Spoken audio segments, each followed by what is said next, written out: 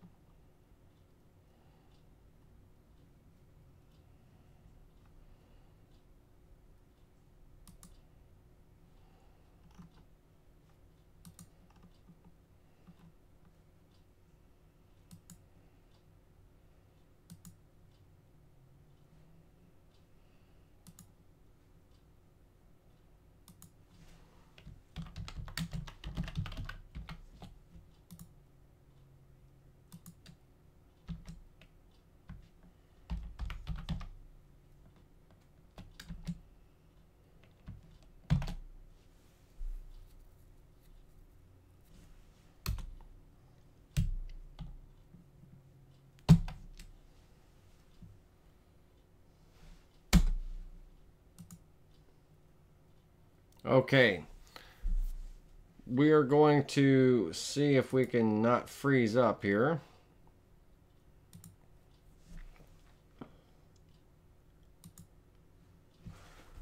Alright. His head moved.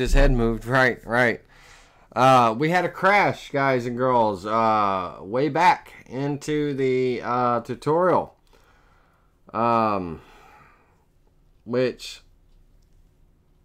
sucks, because I had a whole lot I said.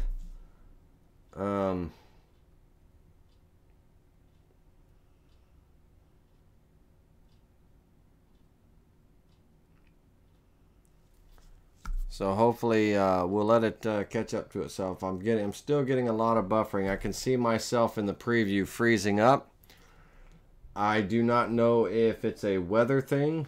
If my IPS or ISP, Internet Service Provider, is having issues or something right now. But I am buffering.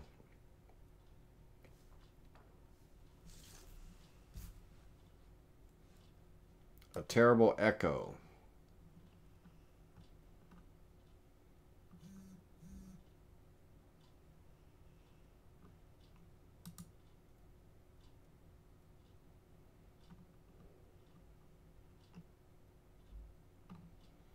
I don't know about the echo, guys. I don't know what I can do about that one. Is anybody else hearing an echo?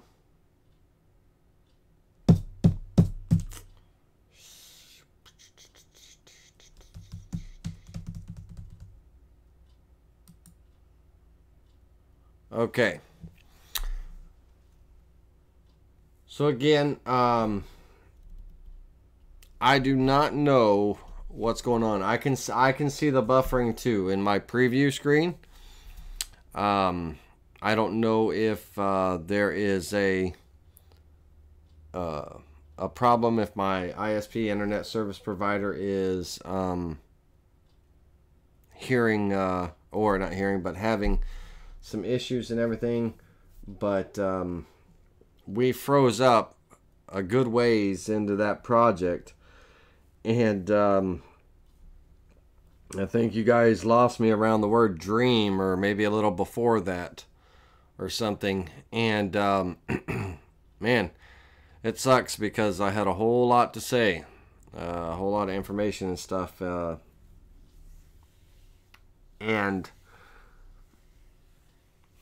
I don't, these are recorded as they're made, so I'd have to go back, and it's buffered, right? It's froze up, so I don't even know what I said myself, so I'm gonna have to just kind of repeat. Okay. Oh man. All right. Let's let me see if I can get back to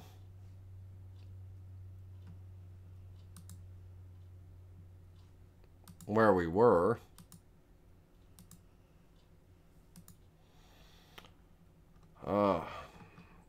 Oh, brutal. Yeah, we're definitely gonna redo this. We're gonna revisit this another time. It'll probably be. Might even do it tomorrow. I don't know. But I want to see. Are we still? Let's have a little discussion. Let's do a little Q&A for a few minutes, and let's see if how our buffering does. Because I can see myself freezing up in the preview. I can see myself kind of looking like.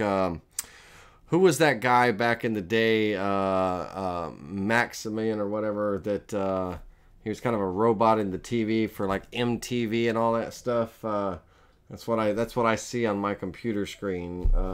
My face and everything looks like him. But a lot of I'm not sure what all is going on. And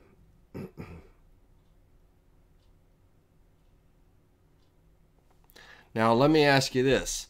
Other than the audio or other than the video freezing at the word dream or when we froze up and stuff, you guys give me some feedback on this. Did you at least hear me talking and the information I was saying? Even though you couldn't see anything moving on the screen, could you at least hear the audio? Max headroom. There you go, Tippy. Tippy's got it. Max headroom. That's what I feel like right now because that's what I see in my preview. It looks like I'm all over the place. I do not know what's going on. I'm going to have to get on the phone with my ISP and see what if they're experiencing some kind of difficulties.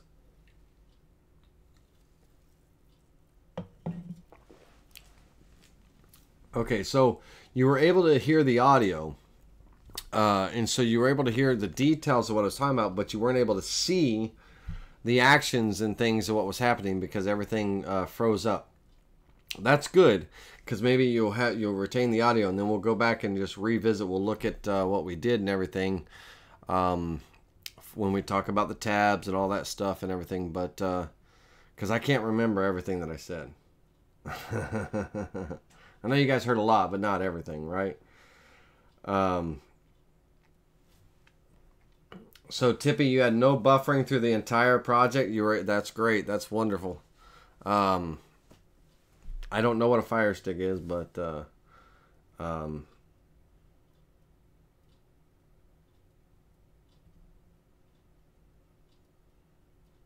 okay. So Bob said that the buffering could be from the text. That's an interesting one. All right. Well, what I'm going to do now is I'm going to switch over back over to our screen. And let's see what happens. I was pulling my hair out a moment ago. Hopefully everybody that was in the older stream has come back and everything. And I'm going to take it slow, not too slow, because it's already 9 o'clock and I still got a couple of projects we want to. Amazon Fire Stick, okay. So, you know, we did have a lot of text and all in this project. I don't know if that would have anything to do with it, but I am getting a lot of CPU usage, so possibly, right? Could be. Could be. All right.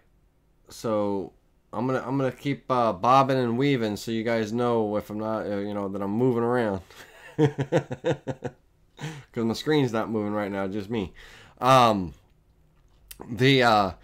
Basically what we had done is I've laid out each of the signs with the text or the words or the phrases that I wanted to use, and I ended up using the nesting tool within the Vectric VCarve Pro software. VCarve Pro and Aspire have the nesting tool.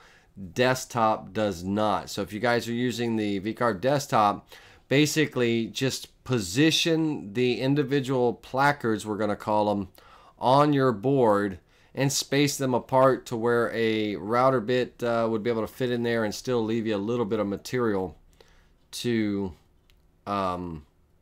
you know, between each piece and everything for our tabs and stuff like that. Basically, I had a 1/4 inch spacing, you know, for my tool diameter, with about an 1/8 inch clearance around that bit and everything. So it's about a 1/16 and a 1/16 on each side of that bit. But as you can see on the screen, I've got, it took 2 sheets, and I'm going to try to zoom out.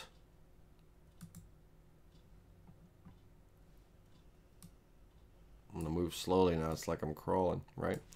I don't want to freeze up. But it's going to take 2 sheets to cut out these 9 individual 1/4 inch thick placards. And then, of course, they would get adhered to the backer board that I make or what have you. So the nesting tool helped. It just basically rotated them 90 degrees so they would fit onto the board and everything. Now, I'm going to close out of my nesting tool, and I'm going to move back over to the toolpath side of the software. And on the toolpath side of the software, on the text, all the text, I did a V-carve toolpath with an 1/8 of an inch flat depth. 1/8 of an inch flat depth. I gave myself a little 0.010 of an inch start depth, so the lines around the Algerian font give a little bit more definition. And but 1/8 of an inch flat depth, and I was using an 1/8 of an inch bit to get into, you know, the areas of the letters and all. And wherever the 1/8 inch bit couldn't fit, of course, the V bit would take over. So now the with that toolpath created or calculated, and I named that toolpath 01 sheet 1 V-carve 60 degree V-bit. I put in the name of the toolpath, a little bit of information that helps me know what that particular toolpath is for when I run it. Now, by doing that and having the flat depth, it created 2 toolpaths for me. One with a pocket for my end mill and one with a V-bit for my 60 degree V-bit. Then I turned around and did a profile toolpath on each of the parts. And I added tabs, and I was talking about these tabs need to be in alignment with each other between the 2 parts. They need to be in alignment with each other to help reinforce that area. There's going to be very little area left between these signs. Very little material, should I say. And so we want to reinforce the area by putting these tabs kind of in alignment of each other. Now, I named this is the second toolpath I was running. So I named this 02 sheet 1 profile toolpath for 0.25 end mill. Now, I'm only using a 1/16 of an inch tab on this. Depending on what my preview is going to look like for the cut, I may want to go with an 1/8 inch tab, right? Depending on how much material you know, I'm going to have remaining and how sturdy the parts are going to be. The tabs on the ends are going to help hold those parts so that the areas, sorry, and I have the hiccups again, the tabs on the end are going to hold those parts. If there's very little material between the 2 parts of each of these signs, then the tabs on the end are help hold that position in place. So I'm going to open up the preview. This is where the buffering may occur, and I'm going to preview all of these toolpaths.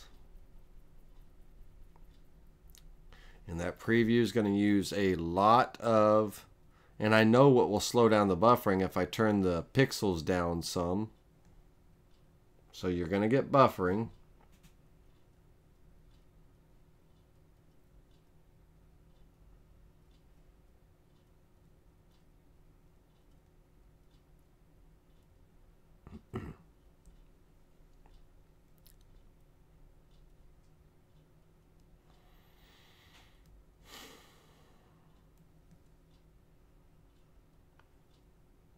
Not too bad. It didn't buffer too bad. Okay. Now, the one thing I can notice here is I don't know if I'm cutting on the inside of the line or the outside line, because I'm getting pretty close. Pretty close to my letters, and I know they weren't that close before. So let me look at my tool. Yeah. I'm machining on the inside of the line. It should be the outside of the line. That was my fault when I calculated that toolpath. I thought, man, that's a lot of material left between those signs, and my letters are really close. So we're going to recalculate that. Let's see how we do. We're going to reset that, and we're going to preview it one more time. Lord have mercy. Come on, computer. Come on, internet service provider. Come on, whoever's screwing me up, because we got a lot to get through, and I want this to be a productive class. There we go. That's what it should look like. You see how there's absolutely no material left between the signs other than the tabs themselves. Now the question is, our side tabs should be enough to keep this part, keep the parts in position and everything. And by lining up the tabs in between, we're reinforcing that area. Now the question is the 1/16 of an inch going to be thick enough? Is it enough to hold it? If it was wood, probably so. MDF, maybe not, right? Who knows? So make your tabs a little bit thicker if you need to, because there's very little material between the signs. Our end pieces, our end tabs are going to help hold this in place, but you definitely want those tabs aligned across from each other to build one big connection there between each of the signs so that material stays there. Do you understand what I mean? So we definitely want to do that. Now, rinse and repeat. If you are using the nesting toolpath, you have to reopen the nesting toolpath to activate sheet number 2 so that you can create the toolpaths and profile cuts for sheet number 2. Now, if we need more spacing between those parts, we have a whole lot. We could probably, add more spacing, and it would throw one of these signs from sheet 1 onto sheet 2 and everything, and give us some more spacing and all for a little bit more meat between those signs. But that clearance, that's what's going to be, that clearance. You'd want to increase that if you need some. Okay, if you need some meat there. All right, so don't you buffer on me.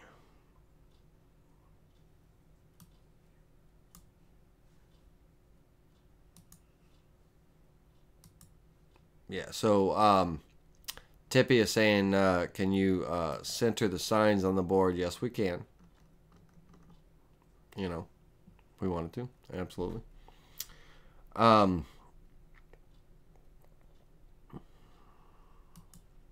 right, so each of these are grouped together. I'm trying to be slow about it.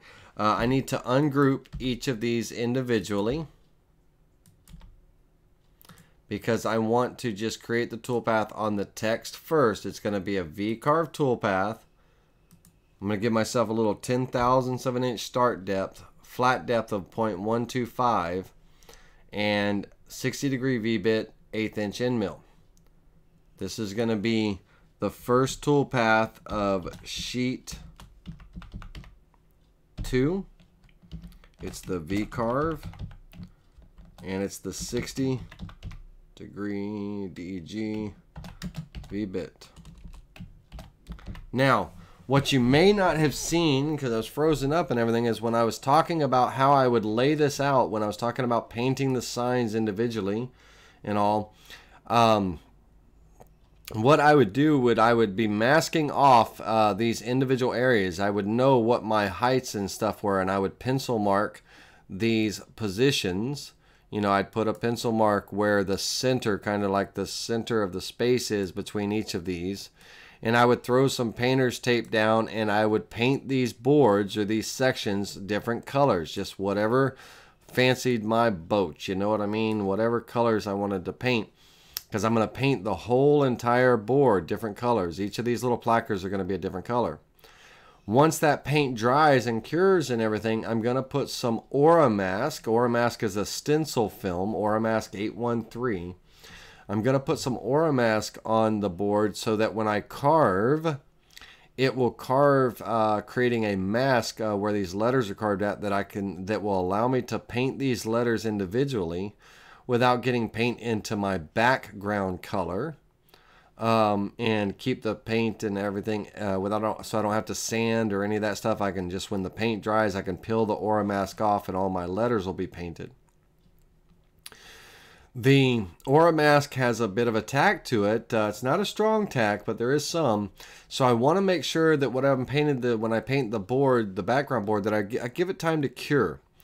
Enough that when that Aura Mask, when I peel it off, I don't want it to take the paint with me. So the paint's going to be brushed on very light, like a chalk paint of sorts. Chalk paint is really good for this. And as I was saying, is if any of the paint peeled off, if any of the paint were to peel off or anything, then that's fine. It's going to be part of the decor, because all of the edges I'm going to be sanding and scuffing up and everything to give a little bit of a deterioration, in a sense, kind of a deteriorated look, weathered look, to the edges of these. And if that Aura Mask were to peel off little sections of paint and all, I'm not going to go back and retouch them up or anything. I'm just going to leave it as it is. It's part of the decor. You know what I mean? But if I let the paint cure well enough, and if I don't use a heavy coat of paint, just a nice chalk paint or something, very light coats, then that Aura Mask isn't going to peel it off at all or bad. And so now that the tool paths, let's calculate them.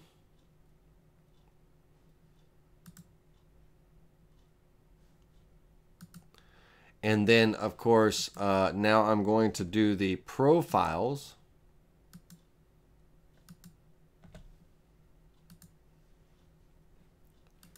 And the profile toolpath, 1/4 inch deep, 1/4 inch end mill on the outside of the line. I am going to add tabs.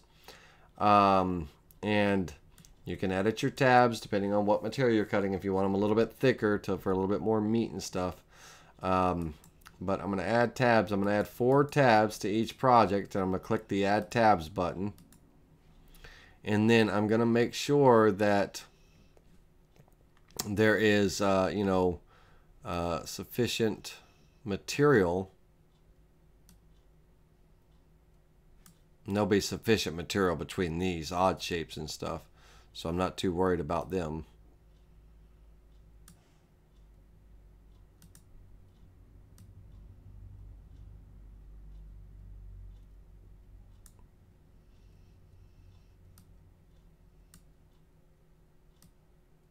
And I am going to add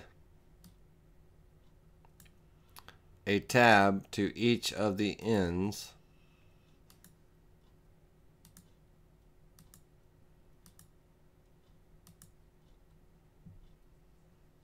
And then we'll calculate that toolpath. So this is going to be my second toolpath for sheet 2. It's going to be the profile cut, and it's a 0.25 end mill.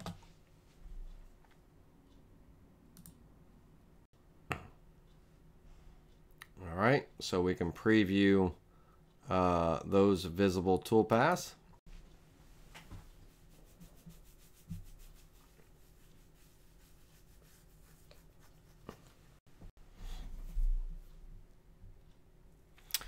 All right, now I want to look at the word dream here.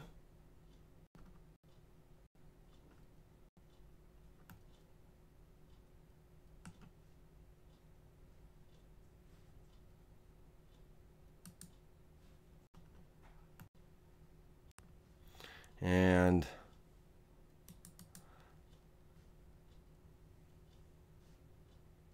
I want to go back into that toolpath, 0.01.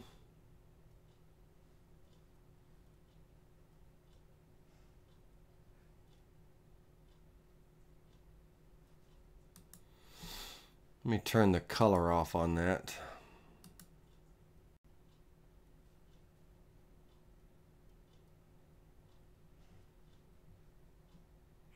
Okay. So that looks fine.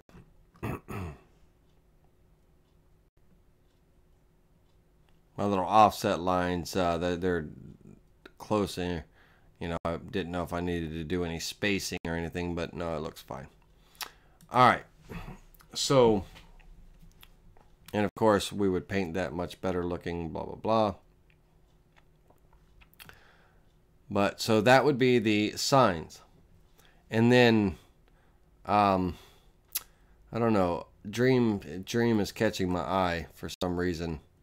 The text, there should be a little bit more white space between these offsets. The A is really throwing me off because it's like right on top of it. Those little offsets and everything. I want that white space and it just doesn't look good. So let's...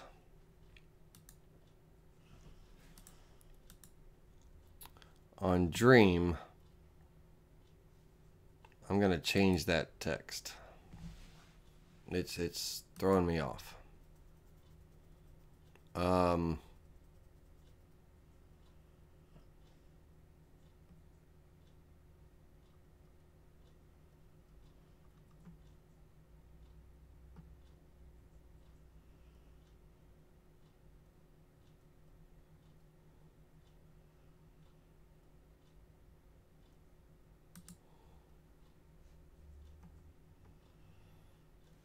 Okay, I'll just go with kind of a Bernard font.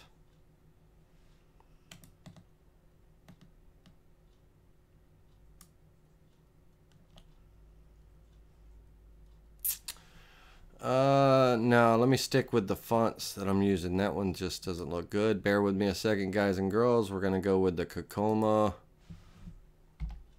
title.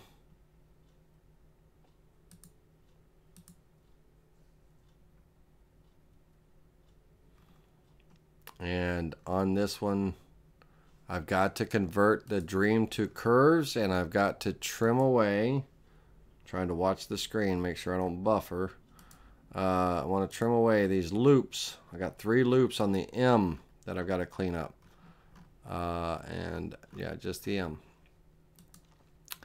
And so I'm going to open that toolpath back up, and I'm going to add in that new Dream text, but I need to group.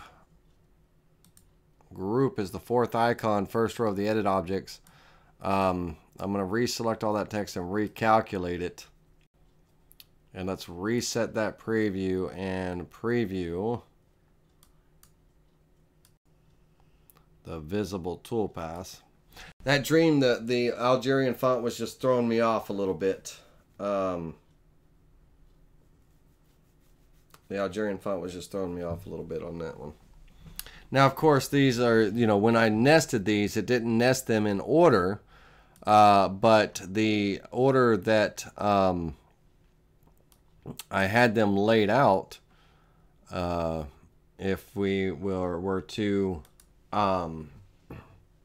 remember, it was live, laugh, love, sing, dance, dream,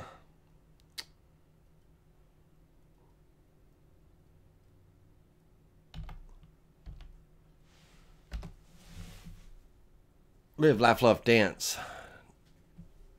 sing, dream, play, give, and cherish, if I'm not mistaken. Dadgummit, hold on a second. I'll rack my freaking brain here.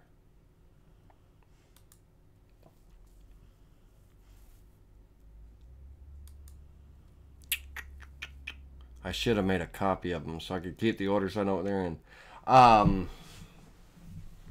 Hold on.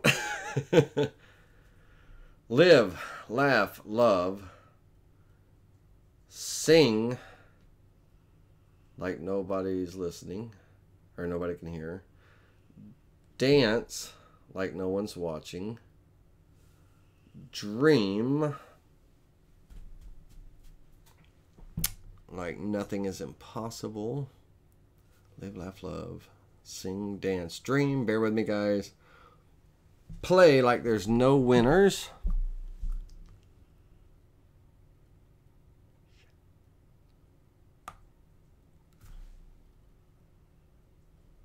Give, smile, cherish. Well, really, it doesn't matter. But give, smile, cherish. Cherish would be last. I remember that. So whatever order you want them in, I probably would make a copy of those before nesting them like a goofball. I didn't. But anyway, you get the point. All right, so here's our first little home decor sign. Sorry, we had some buffering. We had some issues. We had some complications.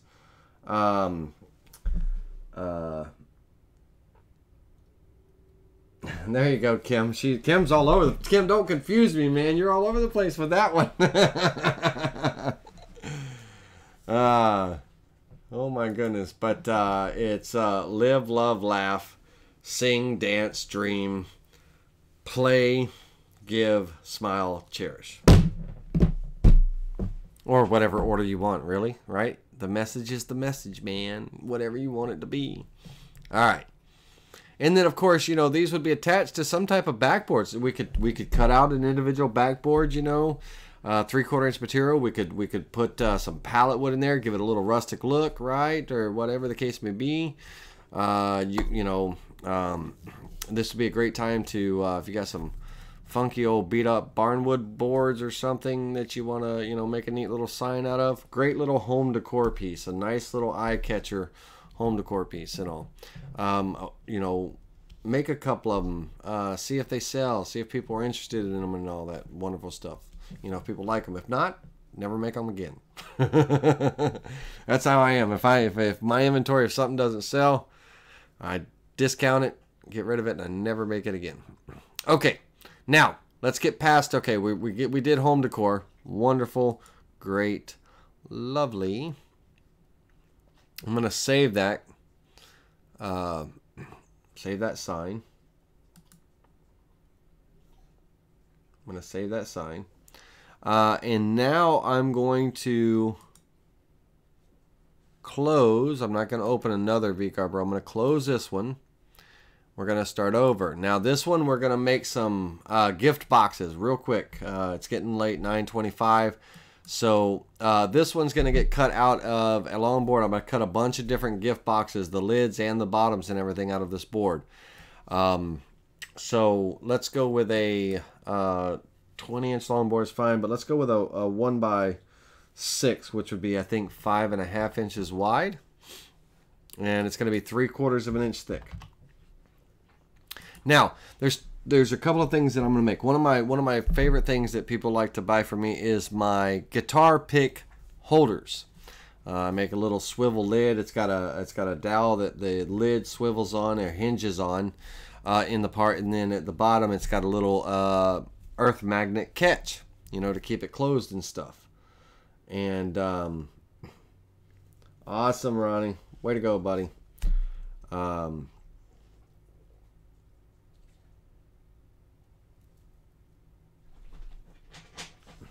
So for the 1/4 inch signs, Kim, real quick to answer some questions. For the 1/4 inch signs, if it's going to be an indoor sign, MDF would be a great choice. 1/4 inch MDF, you can pick up 1/4 inch MDF at Lowe's or, you know, or Home Depot. Not Lowe's. I don't know. I don't think Lowe's carries 1/4 inch MDF. Home Depot does. Menards, you know, something like that. 1/4 inch MDF would be good. Or if you wanted to,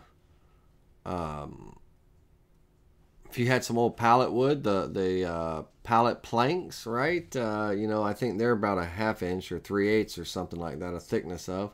But, you know, you can cut those signs out of individual pallet planks, right? But MDF would be great because it paints very well.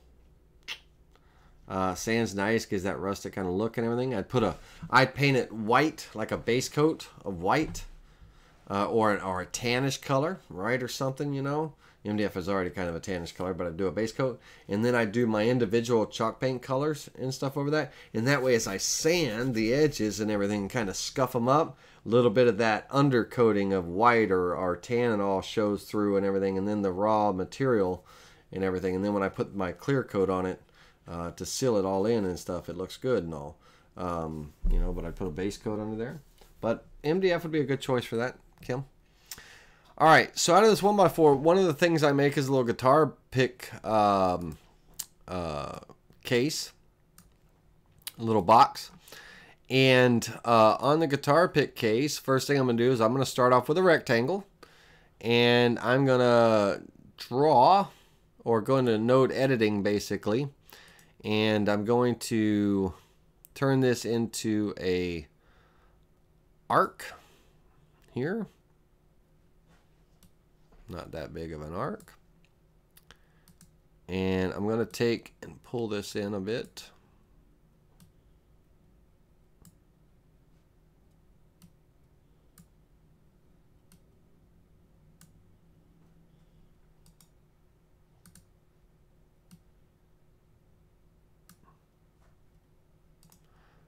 On these corners here, all right, let me do it this way. On these corners, I'm going to smooth these corners here, both of them. Smooth, bam. There we go. Want that kind of an organic shape and all. I want basically my little gift box is kind of almost like the shape of a guitar pick. So let's undo that. Let's get back to our rectangle here. Okay, so on the nodes, I'm basically smoothing the 2 points here, okay? And on these here, I'm bringing this in. I'm just using my left arrow key to kind of bring that in a bit. This one as well. And I can either turn this into an arc or I can smooth that also. But if I smooth that, it gives me kind of this round edge, right? It doesn't really have that shape. So what I did was I turned this line into an arc, pulled it in a bit, not that much, and everything, and then I can kind of start to shape this a bit. And I want this box to have somewhat of a guitar pick, you know, look to it, and a little bit of an organic kind of flow. I don't want, you know,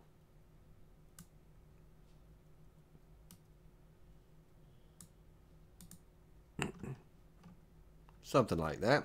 Now the box itself, once I get it kind of somewhat shaped, the box itself, the size of it is, bear with me a second, the size of it is, I think it's 4 inches tall and about 3 inches wide.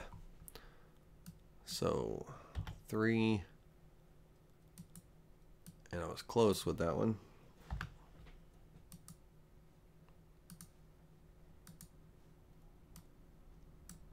Okay.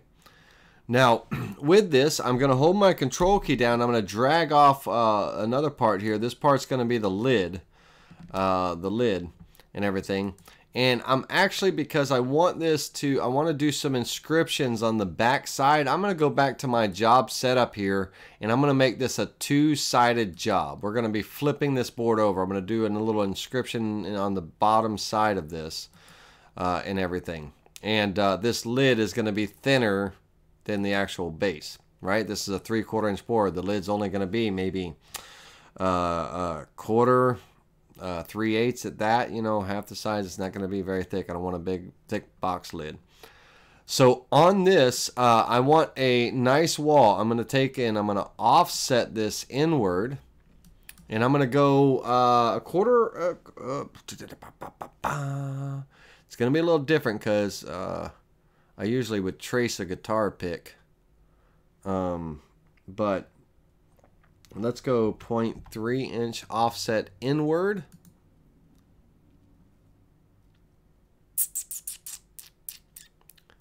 Let's not do that. Let's go a good 1/2 inch inward. There you go. All right, now on this guitar pick, guitar picks aren't that big, so I'm actually going to size the pocket where the guitar picks go. I'm going to size it down a little bit. Okay, this is going to be the actual pocket where the guitar picks go. And of course, I'm saying guitar picks because this is a little project that I make, but it could be anything, right? We're thinking about the concept of a gift box type of deal. Now, here on the base and the lid, it depends on which way you want things to swivel and all that stuff. I have a 1/4" dowel, 0.25D for diameter. If you want to type it in, 0.25D, when you're holding down your left mouse button and drawing the circle, it'll create that 1/4" diameter. 0.25R if you were doing radius, right? But I have that centered. Let's center it to this.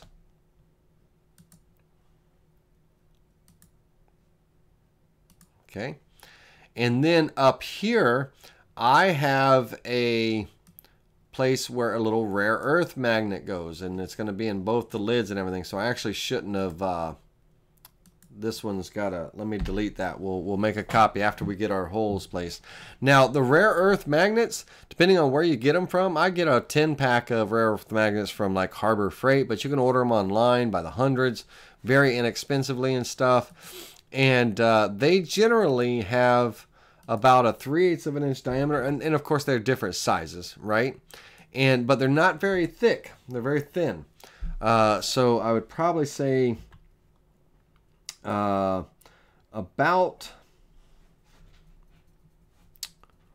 I want it nice and flush with the surface, and I would usually measure one because they do vary in thicknesses and all. But let's go a 0.1875, 3/16. Okay. Oh, not there. That's the 3/16. The 3/16 doesn't go in there yet. The 3/16 goes in the pocket cut when I'm doing the pocket. This is 0.375, the diameter. Goofball. All right. Now, once again, I'm going to take and I'm going to center that. Select this first and then the guitar pick, and I'm going to use the alignment tool and center that. All right. And so now that I have these shapes here, the lid of this is going to get the same, not the rare, yeah, the rare earth magnet. No, it's going to get the same cut as that. So we're going to double click on this, and with the control key held down, I'm going to drag over a copy like that. All right, now this is going to be the bottom. This is going to be my top. Now the rare earth magnet is not going to get milled from the top down, right? So this vector here is going to get copied, or moved, should I say, to the other side. And of course, I thought I set this up for a double-sided job, and click OK. There we go. This guy here for the lid is going to get moved to the other side.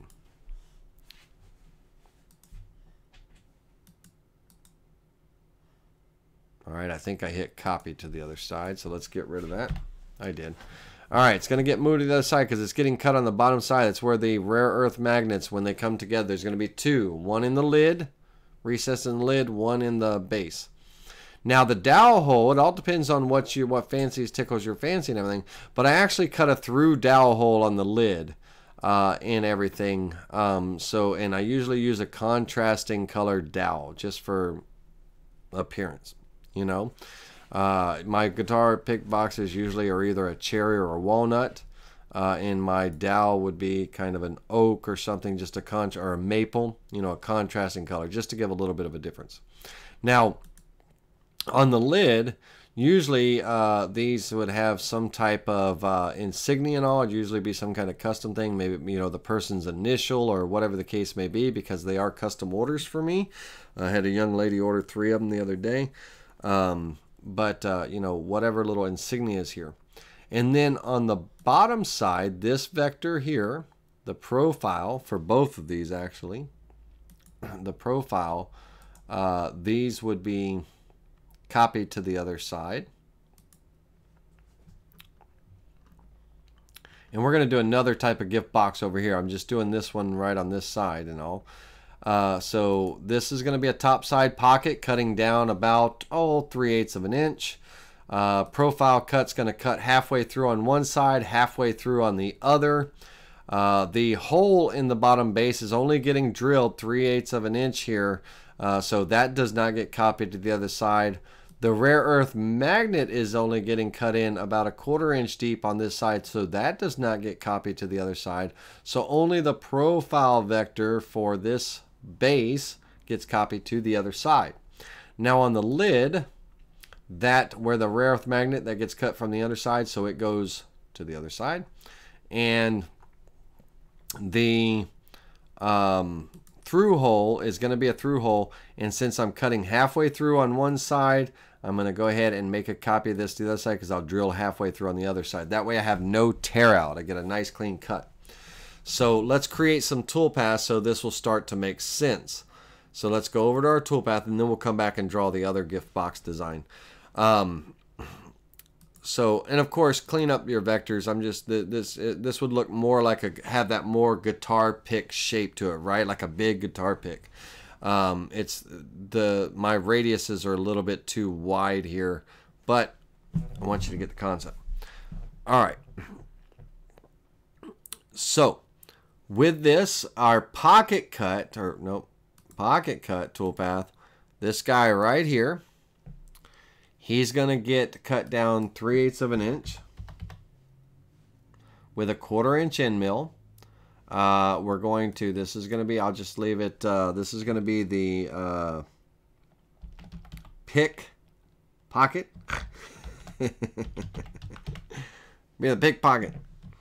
All right, so pick pocket.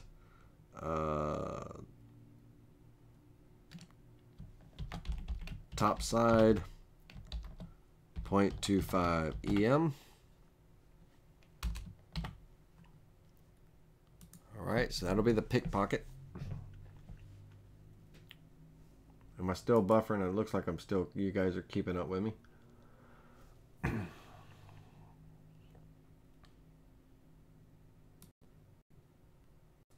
Turn that color off.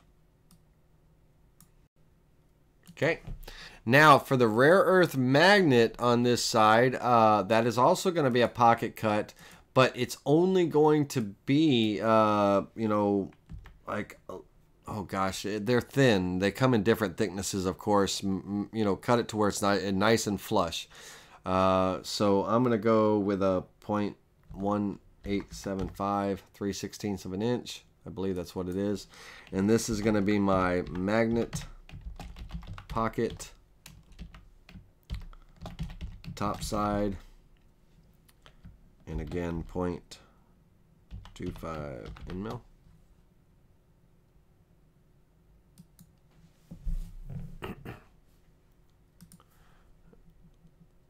All right, and then the dowel hole, both of these dowel holes, I can select both of these now. They're going to be 3/8 of an inch deep. We're cutting 3/8 of an inch deep, and then the other side of this one will get cut all the way through, but 3/8. So it's going to be a pocket cut. And I probably, you know what, this pocket cut here is also 3/8 of an inch. So the pick pocket, I'm going to reopen that one back up and just add these two vectors to that toolpath. Okay, pick pocket and hinge. And pickpocket top side, okay, because they can actually be added in there. All right,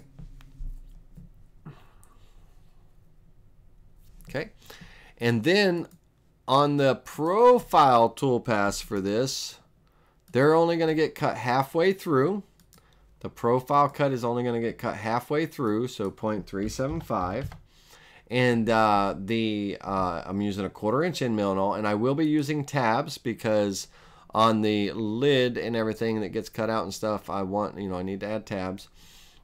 And one of the things you're going to see do here when I create the pocket for the lid, because the lid's going to be thinner, I'm basically almost like planing it down. You'll see that in a minute. But I want these tabs to be 1/8 of an inch thick, so a 1/16 of an inch on one side, a 1/16 of an inch on the other, for a total tab thickness when this part is cut out of 1/8 of an inch. And the tabs get, because they're getting cut down at the bottom from the top side to that 3/8 of an inch deep, and then on the other side to that 3/8 of an inch deep, it puts the tab right in the middle of the board, in the middle of the part, to suspend and hold that board into place. So this is going to be my profile cuts.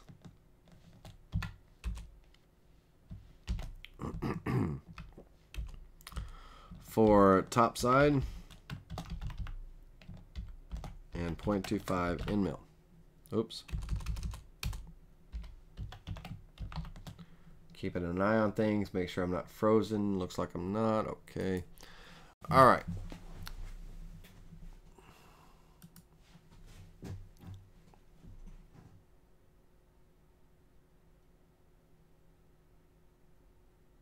Okay.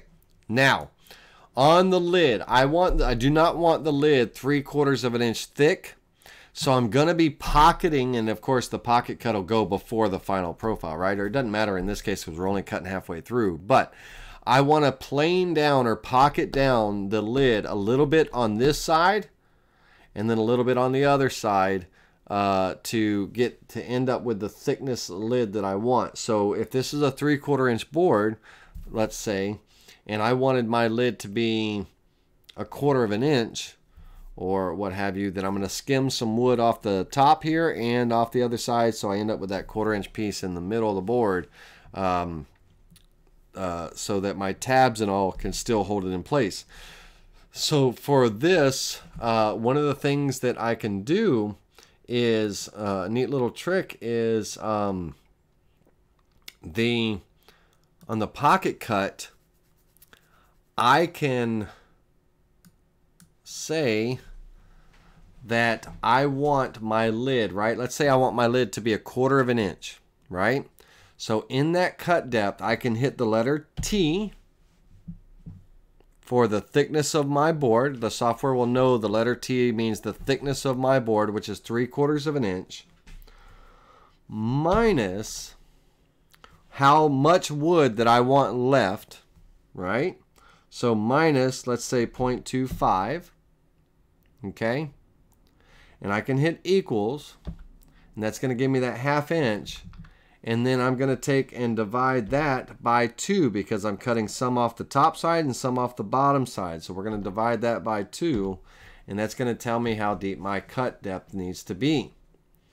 So the thickness minus 1/4 of an inch leaves me with a 1/2, and I'm going to be cutting that 1/2 inch of material away, but 1/4 of an inch on one side, 1/4 of an inch on the other, leaving me with a 1/4 inch lid. Okay. All right. So let's go ahead, and this is going to be my top pick top. I'm going to call it thinning, planing, clearing. We'll call it clearing. Whatever you want to call it too.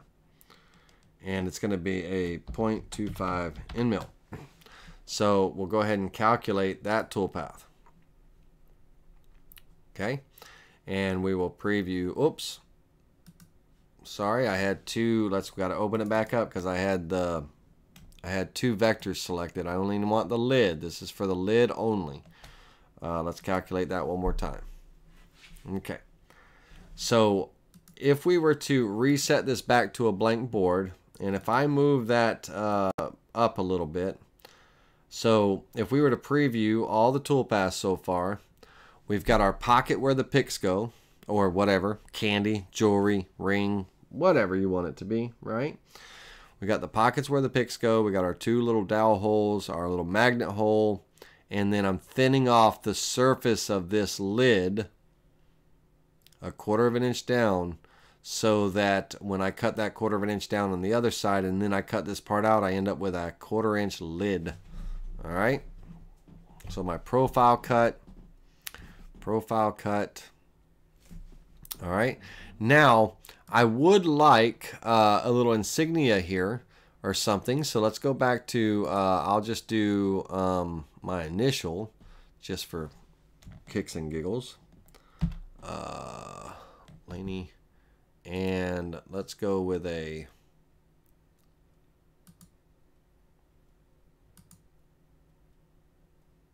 bold. Now I'm going to stretch this out a bit, And then I don't like the thinness of the line, so I'm actually going to offset it outward, deleting the original. I'm going to offset it outward 1/16 of an inch. Nope, not that much. Oh, I don't like this font. Let me change fonts. I don't like this font. Where's my other good script font? Bear with me a second there, guys and girls.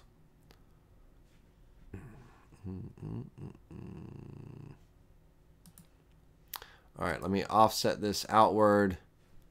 I'll go with 30-second. 03125. Deleting the original. And what that does is just give me a little bit thicker lines for a nice little thicker cut. Okay.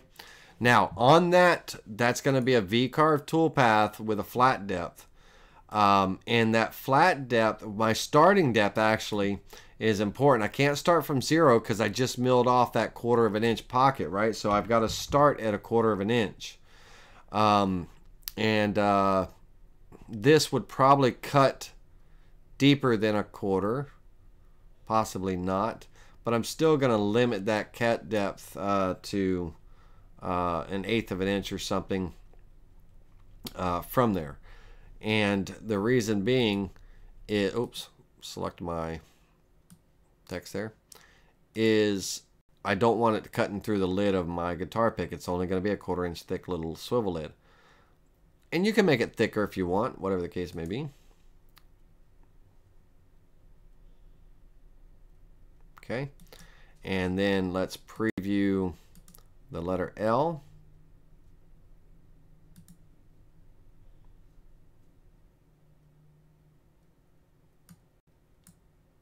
Okay, that'll be my little insignia on the lid there.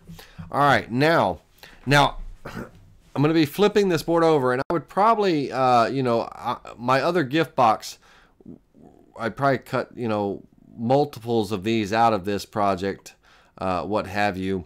But on my, did I not add tabs to the profile toolpath? But I got to create my alignment holes, right, for this board. But let me get my tabs in here. I didn't even put any tabs in here, so bear with me a second. 1, 2, 1, 2. I don't need a whole lot of tabs. 2 or 3 would be sufficient for this.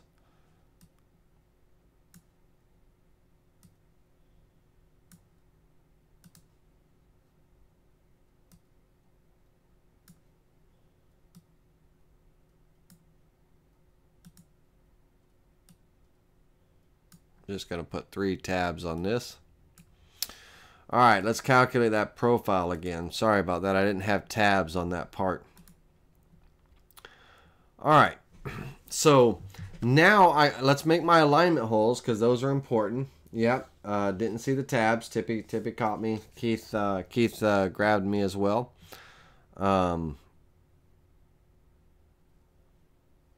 And this V-carve toolpath would be cut after the pocket, not before. So I need to move that down into the list properly.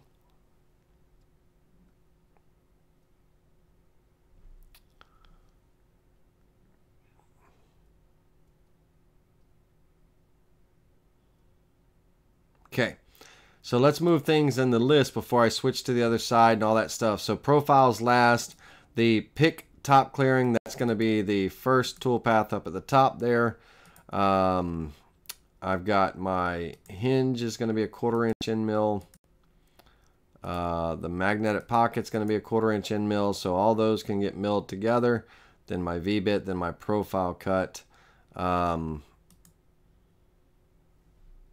Or since I'm only cutting halfway through, I can do all of my 1/4 inch end mill cuts first and then my V-carve last because I'm only cutting 3/8 of an inch deep, right? Not going to affect it. Normally now, guys, if you were cutting, your profile cut is always last if you're cutting through a material, but I'm only cutting halfway through on this board. So having the profile not to be last is not a problem. All right, so this is going to be the front part. Now let's get my alignment holes and everything in here. So I'm going to draw a 1/4 inch hole somewhere. 0.25 D for diameter. Doesn't really matter where. They're asymmetrical holes. They do not need to be in alignment. They don't need to be in perfect diagonal. They don't need to be, you know, anywhere like that. So just wherever I want to place them. I usually have vectors because I have a spoil board that uses cam clamps and everything. I don't want a bunch of holes drilled in my my toolpaths, you know, in my board, right? A bunch of alignment holes for when I do two-sided jobs. So I usually have some vectors already where some holes are already created that I would just import a DXF of those in here, but that's on my laptop. I don't have that DXF on this office computer, so we won't use that. And basically the DXF is just 2 alignment holes positioned already that I can reuse them over and over again.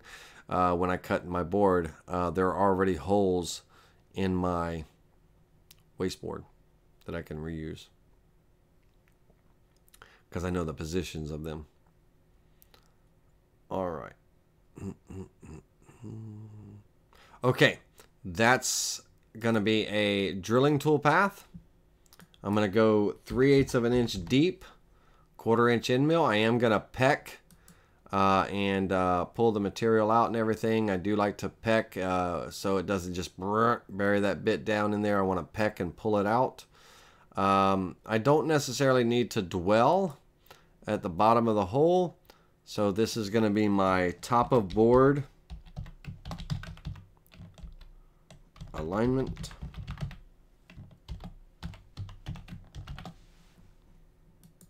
Let's move through this. I want to try to get done here quickly so everybody can go to bed.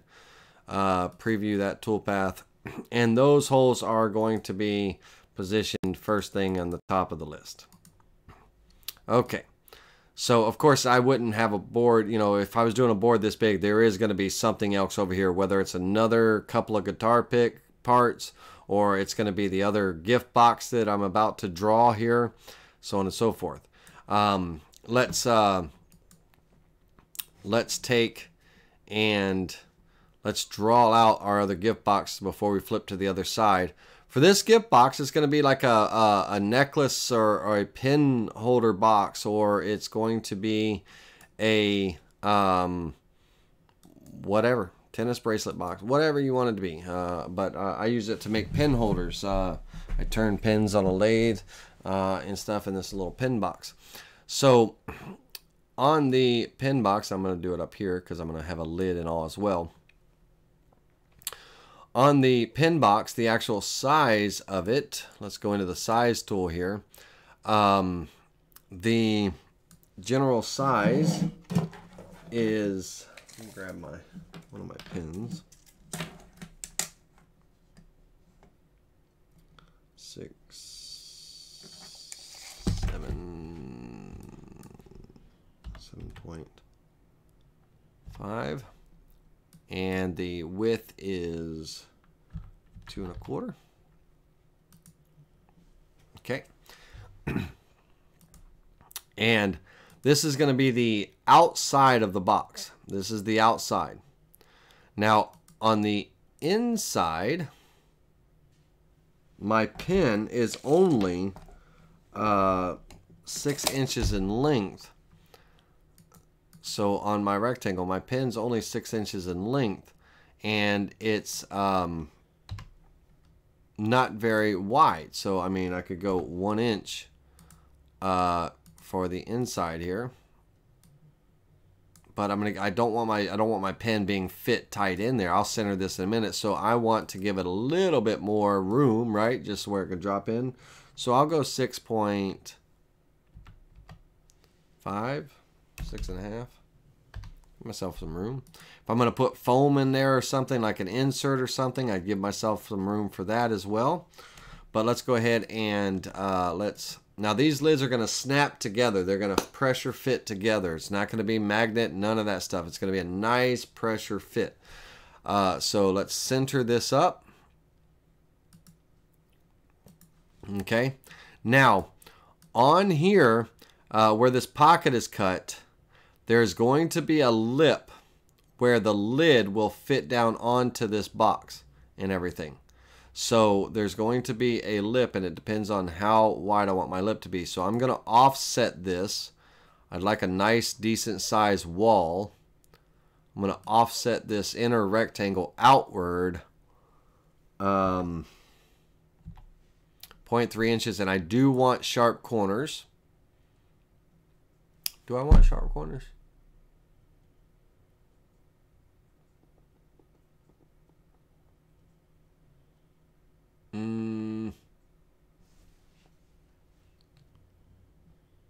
No, I don't want sharp corners.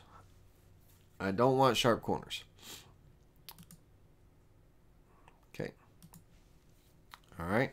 Because when my pocket cut gets cut out of the lid, you know, for that fit and everything, it's going to be radiused on the inside, so I don't want sharp corners. All right. Now, for this is going to be the bottom part. Now for the lid, I don't need the inner vector, right? I only need these two vectors here. So I'm going to hold down my control key, double click, hold down my control key, and I'm going to drag this down. And then let me grab this and move this up.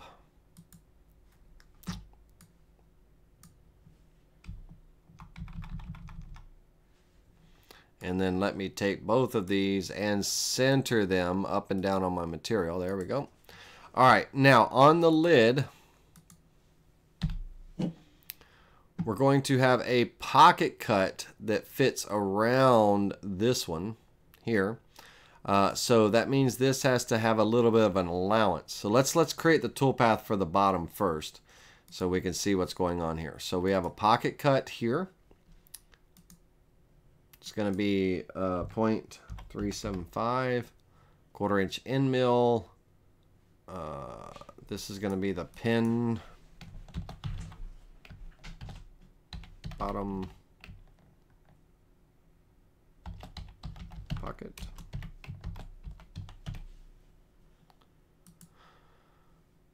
All right. So that's going to cut that pocket out. And then I don't need to be showing you the previews. We'll do all the previews at the end. Let me just create the toolpaths for speed and time's sake. All right, now on here, this area here is on the lid. The lid is going to, when it fits over this pocket, it's going to have all that meat that comes down to here. So this area is going to be kind of pocketed down. I need to create a lip. So between here and here, hold down your shift key, between these two areas here, I need to create a pocket and everything, create a lip. Now, when I do this, when this gets milled down, my router bit's going to want to stop here. So this toolpath, or this vector, not toolpath, this vector needs to be offset for the actual pocket cut. And so I need to offset it for just the pocket cut. I need to offset this out. And I'm not going to delete the original, of course. That's my profile cut. But I'm going to offset this out by probably about a 1/16 of an inch. And offset it outward. Let's go a little bit more than that. Let's go 1/8 of an inch. There we go. And between these two vectors right here, we are going to do a pocket toolpath. And again, this one is probably going to be about a 1/4 of an inch deep. Depends on how much you want your lid to fit. Because it's getting cut out of a 3/4 inch board. So 3/8 and 3/8 is 3/4. I want it to be 1 inch thick. So 3/4. Quarter. Yeah, let's go a 1/4 of an inch on that. Calculate that. And we can preview that toolpath. I said I was going to do the previews at the end, but I want to look at this so you guys and girls can see it.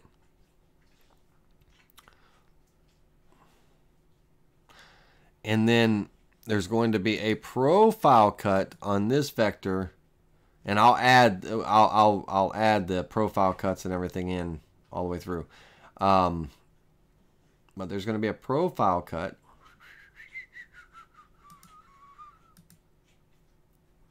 It's going to cut. Now, this is going to be a two-sided project. So again, I'm going to cut halfway through on this side and then halfway through on the other side, because on the bottom side of this box, I might want to put again, an inscription, a little keepsake and all. On the top of the box might be the person's name, their initials, their graduation date, if I made them a pin for, you know, a retirement, whatever the case may be. That would all be done on the lid here. This is the bottom. So I am going to copy this to the other side. And this profile toolpath is going to be 3/8 of an inch deep. It is going to be on the outside of the cut. We are going to add tabs. I don't think a tab here will be significant because all this material is most likely going to be, there's not going to be a whole lot left there, but we'll still throw a tab there. And we're going to calculate that.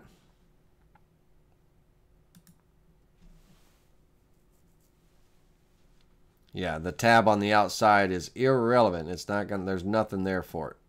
Okay. Now on the lid, I want a little bit more of a lip for that lid to snap into. So let's go on my pocket cut. I'm going to go 3/8. Let's do it. 3/8. Even a 1/2 inch.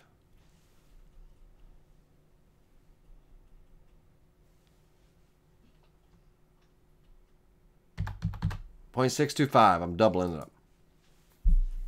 Okay.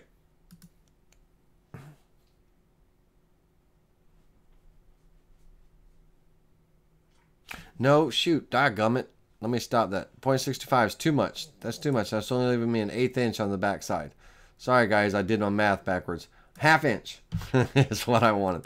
I was like, here, let me just split the difference. A 1/2 inch is what I want. So,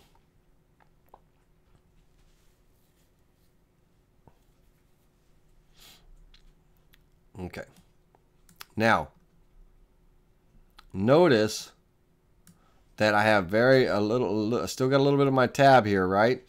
And everything. And that profile cut, or that pocket cut, was cut a 1/2 inch and everything.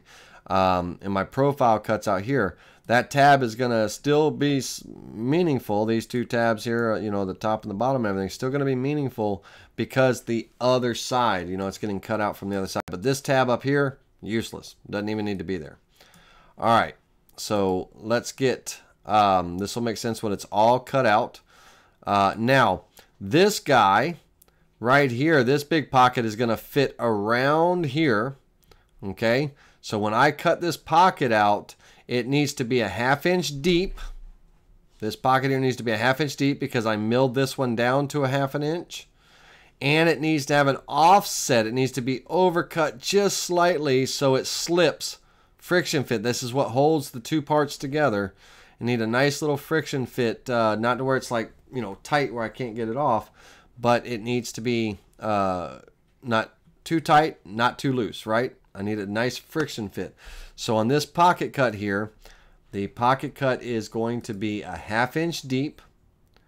It is going to be allowanced, offset allowance in a negative fashion. And I'm going to only go about 5/1000ths of an inch. I'm overcutting it by about 5/1000ths of an inch for a friction fit. But if it's too tight, then before I unclamp, you know, the board or anything, you know, I'll test it or what have you. I don't know how I would test it because the parts are connected together, right? But I will tell you, and that's 5/1000ths of an inch. 0.05, 50/1000ths of an inch. It's going to be just a few thousandths of an inch. And I would start out with a 0.05, not 0.005, a 0.05, and see how that works for you. And then do it on scrap wood. Don't do it on a nice board first to make your first one of these. And then it's the same for their ever after. So we got this pocket cut that's going to cut all that out. And we don't need to see the pocket just yet. Let's get everything done first. I kept saying that the last time. And then we have profile cut. And I'm going to go back into this profile toolpath here and add this one in. And I'm going to edit the tabs and add some tabs to this one. Tab here would be irrelevant, so I'm not even going to use it. I'm actually going to get rid of that one. Because those are profile cuts. They're both getting cut to the same depth and everything. Same tool, same everything. All right. And let's go ahead and preview these toolpaths, and then we're ready to move to the other side. This will make sense in a minute once you see the two parts.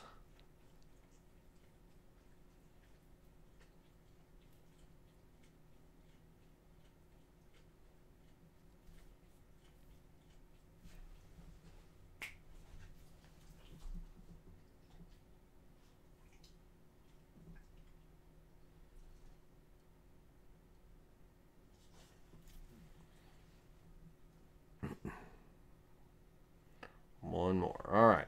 Now, if we look at the 2D view at this pocket toolpath here, if we look at the solid view to go from the wireframe, what you're seeing is the wireframe, the center of the bit in the direction of travel, these arrows and everything.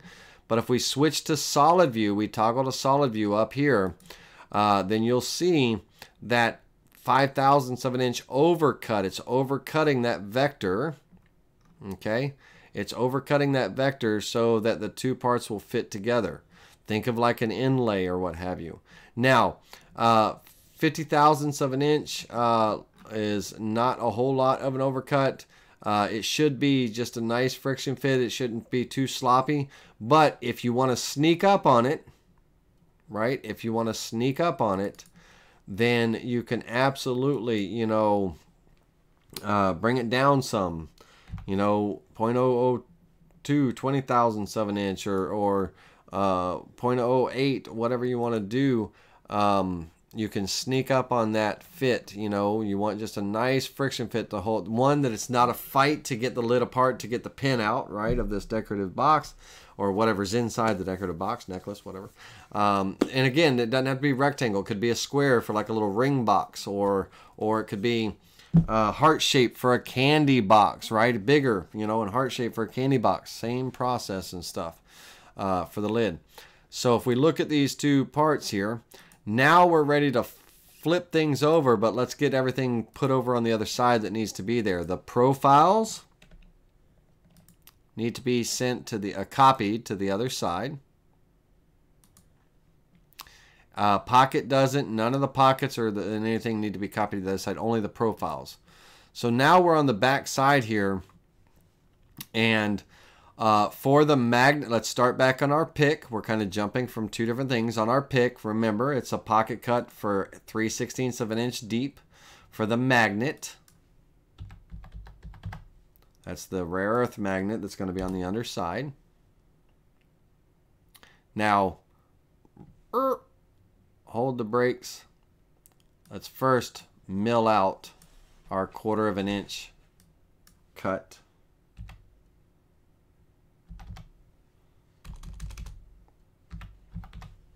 And you could probably give yourself a little bit more meat than a 1/4 of an inch board, but that's good. Zero cut depth, 1/4 of an inch. This is going to be the pocket, milling it down. Remember, we're thinning it out. Now the magnet. Let me turn that toolpath off. Now the magnet hole will be a pocket cut. How did you flip to the other side? Keith, when you have a two-sided job, when you are set up in the Vectric software as a two-sided job, across your view bar across the top here, you will see a toggle icon, and it's toggle from top to bottom. Lets you flip to the other side. When you're on the bottom side, your ruler will be kind of this yellowish color, goldish yellow color, and that's just a visual identifier that you're at the bottom side. The arrow is going to be pointing to the bottom side of the board in the icon, showing you that you're at the bottom. And then in the toolpath, it's going to say bottom here in parentheses. All right, so on that magnet is going to be a pocket cut. And again, it's going to be, measure your magnets, you know, before you create the tool path. Measure the thickness. I want that magnet sitting flush and everything. So we've got a pocket, milling that down, and then a magnet cut. The hole that's getting drilled all the way through is going 3/8 of an inch deep. So again, that's going to be a pocket cut.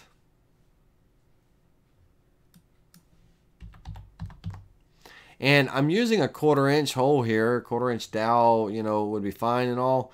But a way to get a perfect hole, because if I do a drilling operation, and I do, you know, drill down, there's a chance that my bit could deflect. Just like with a drill, it kind of wobbles a little bit until it gets kind of seated into the material and all, and it could oversize my hole. So the way to get a perfect hole is to, whatever diameter hole it is, use an undersized end mill, like an 1/8 inch end mill, which I need to go back and change on the other one. That way, when I'm drilling or pocketing, and use a pocket cut, don't use a drill, sorry, use a pocket cut, and that will get you the perfect size hole for your dowels or what have you. So I'm going to use a pocket cut, 3/8 of an inch deep with an 1/8 inch end mill. And I'll go back and rename these for you guys, because I'm going to provide a copy of this file for you to play with. Preview all the tool paths on this side. So this is going to face plane the other side of this board down 1/4 of an inch. It's going to drill or cut, pocket should I say, it's going to pocket the 3/16 inch magnet hole and the, did I not do my magnet hole? How deep did I do that one? 0.1875. Oh, I got to start at a 1/4, guys. Remember, we got to start at a 1/4 because we just face planed that 1/4 inch down. Same thing with this drill hole here. See how it didn't go all the way through?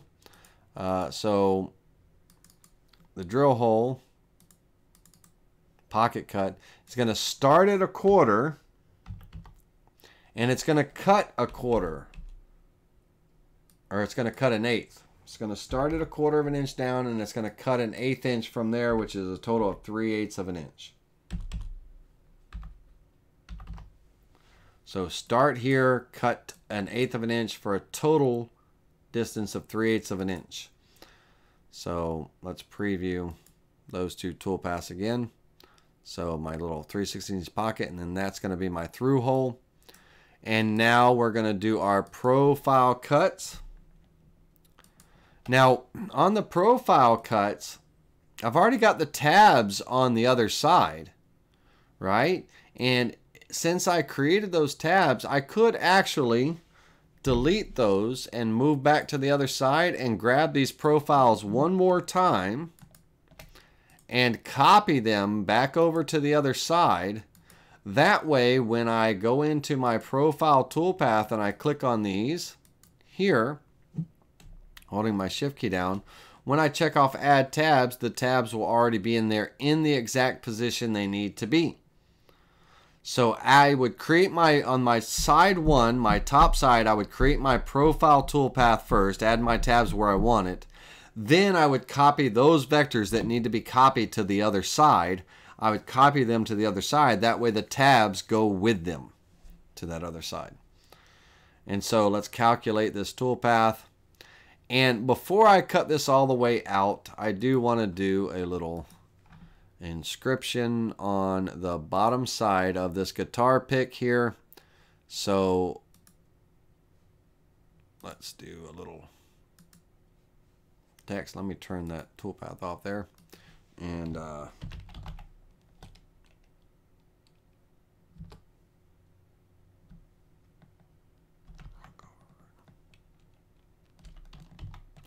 anybody remember Pump Up the Volume with Christian Slater? I think his sign-off was rock hard, right? And let's get a font in here. Need something that looks kind of let's get it sized down properly.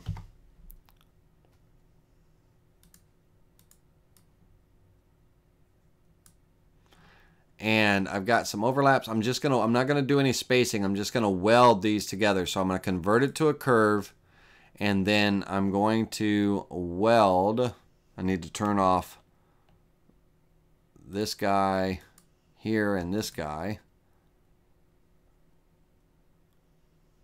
Yeah, and I'm just gonna weld those together to get rid of those overlaps. Connect them together. Oops. On my H, I need to turn off that one. We don't want to do that. We don't want to lose those when we weld together. There we go. All right, so I'm going to take this now, group it back together, and I'm going to make sure it's centered on my guitar pick left to right. So alignment, align to selection. The pick profile was the last vector I selected, so I want to line left to right. Center that up. All right, and I want to V-carve that. And with it being so small, I don't need a flat depth. Okay. All right. And let's preview. He's going to get moved up here. Let's preview our profile toolpath.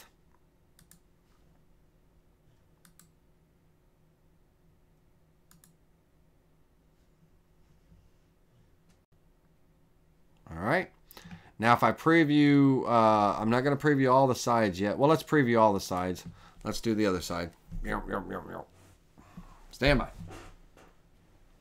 Shouldn't the magnet start at a 1/4 inch down? Yes, it should. And I had to go in there and change that, Harry. Very good catch on that one, Harry. Very good catch on that. And so I went back in and recalculated it with the start depth of 0.25.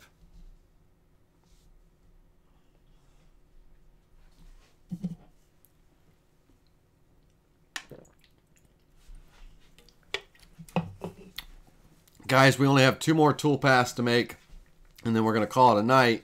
We didn't get to any other crafts besides the gift boxes and the sign, and it's it's 10:20. We will do that next week. We'll continue on because of the delay and the issue we had with the buffering, which I apologize for. Hopefully y'all came back and stuck with it. So it kind of delayed things a bit, and having to be a little bit slower. We will continue on. There's a couple of projects that I want to... Now, this concept for this friction fit box can be shaped any way you want. Say Valentine's Day is coming up, right? You know, a heart shape type situation.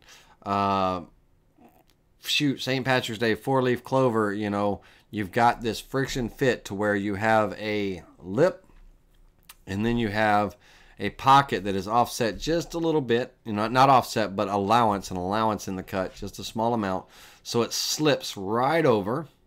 So this lid slips right over this edge and creates a nice friction fit. And then of course the inside of the compartment here is where our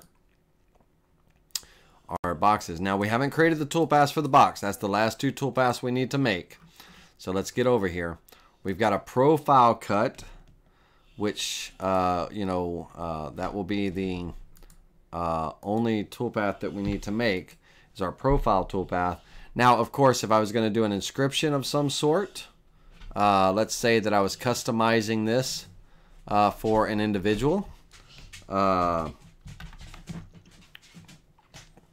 and we'll use a monotype Corsiva, which is a really nice font.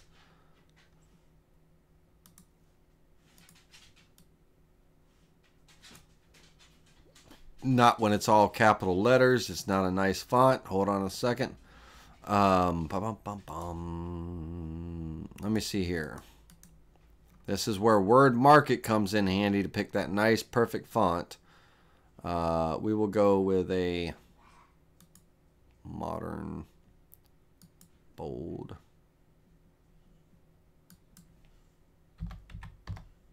Oops, not that big. 1 inch. Whatever I was gonna, you know, however I would monogram this. If I wanted to, you know,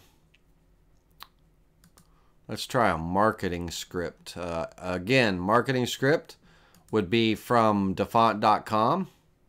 Not good, and it doesn't look good in capital letters, so let's actually do it in lowercase. Let's do it proper. There we go. And, you know, and then now the marketing font, because it is a script font, we've got to weld it, so we got to convert it to a curve first. And then I'm going to select just the vectors that are overlapping. We don't need the inside of the L's, the A's, the O's, or anything like that. Oh, that one's not even doing anything. And we're going to just the vectors that are overlapping and weld. That's the first icon. Second row, edit objects to get rid of those overlaps. And then I'm going to use my interactive trim tool to come in here and trim away any loops that I may have. Okay. Now this A loop will not trim away because it's not connected to the other parts of the letters. It's all by itself, so we're just going to delete that out. All right. So I should have no loops anywhere else. Right there I do. Good, good job. Your eyes will start to adjust to finding different things. You'll be able to run in and out very quickly and easily as your time goes on and you get better. You'll be able to pick out little anomalies that you see. And you see when it doesn't, when it won't let you trim, like why isn't that letting me trim? Why isn't that letting me trim? Because that actual vector is not connected or intersecting with these lines here. So just close the tool and select it and just hit delete. Okay, it's actually kind of, even though it's a loop and it looks like a loop, it's by itself, and everything. And that's not a loop. That's just a funky little. We don't need that there. Go into node editing on this one, and I'm going to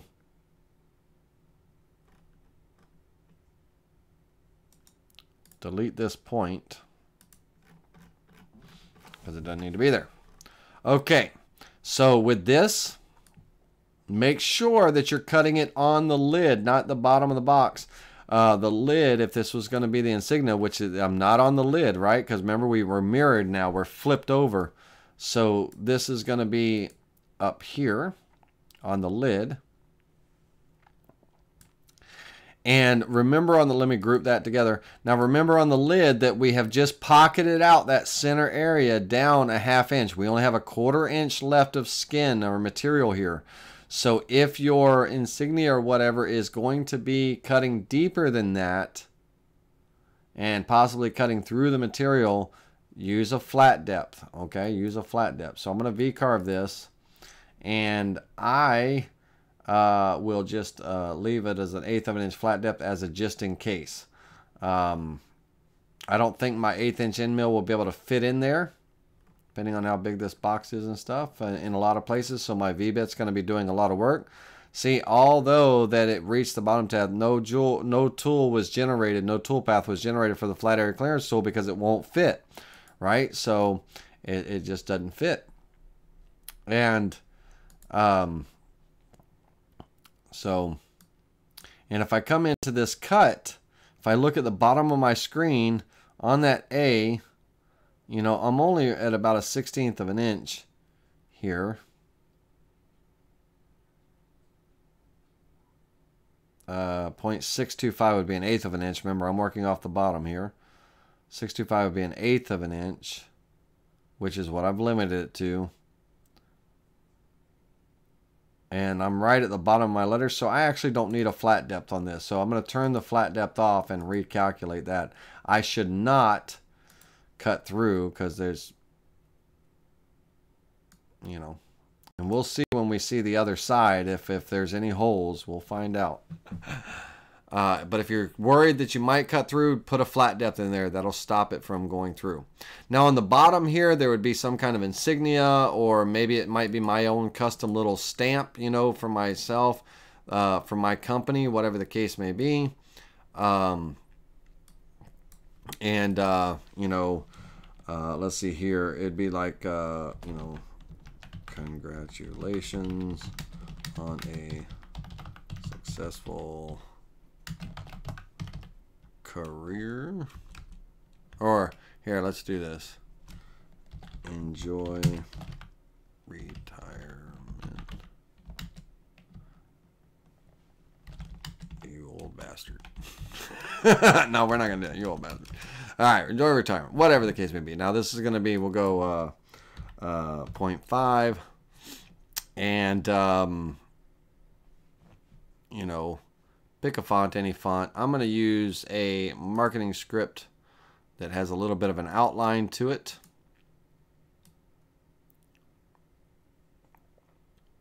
Get that centered in. And this is a different looking little marketing script, and it looks really nice when it's painted.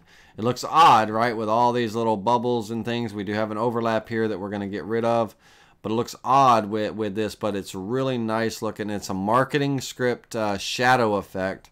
Marketing script is from defont.com. So what I'm going to do with this is I am going to edit the spacing on this. Hold down my shift key, and I'm going to push that out so I don't have an overlap there or there, because it's not like a cursive script. It's just kind of, you know.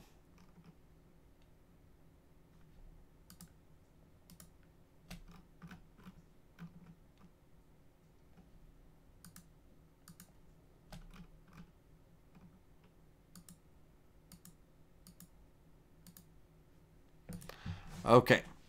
So that one will be a V-Carve Toolpath 2. I can actually do those together. So I'll open my V-Carve back up and add this one to it.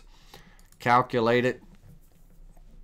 And preview this toolpath. And let's show you what this one looks like.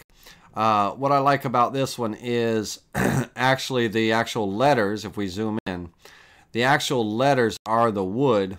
What's getting cut out is inside of them and around them. So if I were to add some color to this, you would see that that it creates like almost like a drop shadow effect. It's a really nice, cool looking font. Let's give it some black so you can really see. You know, it's a neat little font. All right, so we'll do that. Now, one thing that's missing is my alignment pin holes. Right, we got to go back to the other side, and these two guys here, my alignment pin holes, they need to be copied to the other side, because these holes get cut into my wasteboard. When side one is done, these holes, even though they're drawn on my board, right, and I'm creating a toolpath for them and everything, they get cut into the wasteboard. A lot of people have a hard time with the concept. After my whole side one is carved, that board is going to be unclamped and removed from the table out of the way. And then this toolpath for the bottom side that I'm about to create here, this drilling toolpath, is going to cut only 1/4 of an inch into my wasteboard. And this is going to be my wasteboard alignment holes. And I literally write it out, wasteboard alignment holes. There's no ifs, ands, or buts or mistakes about it, that these two holes get cut on my wasteboard. I am not going to preview them here because I don't want you to get give you the impression that these actually get cut in the board. They don't. They get cut into the wasteboard, your wasteboard, when you flip this over. And then your dowel pins go in them, whether you use metal shelf pins or what have you. And then you're going to flip this board over, and the holes from the other side, these guys, this one and this one, slip over those pins. Okay, so let's turn off that toolpath. I don't want it even representing on this bottom side here. And then finally, we're going to do our final profile cut. And this, by the way, this alignment pinhole, that's the very, very, very, very first toolpath you run. Then you're going to press that board, flip it over, press it on those pins, and clamp it down and do side 2. You're going to cut all of side 2. So let's go ahead and profile cut this out. 3/8 of an inch deep, 1/4 inch end mill. Outside of the cut, we're going to add tabs. And the tabs are here, right? Because that toolpath was copied from the other side after, you know, that, but not here. So let's take a moment. Let me delete this one. Switch back over to the other side and grab it real quick and say, hey, copy over to the other side there, dude. And then flip back over here. Now I can grab my profile toolpath, and the tabs are going to be right there where they need to be. And I'll rename this, but I got to go through and clean up the names and stuff. But this is going to be side 2, or bottom, however you want to do that. Side 2 profile.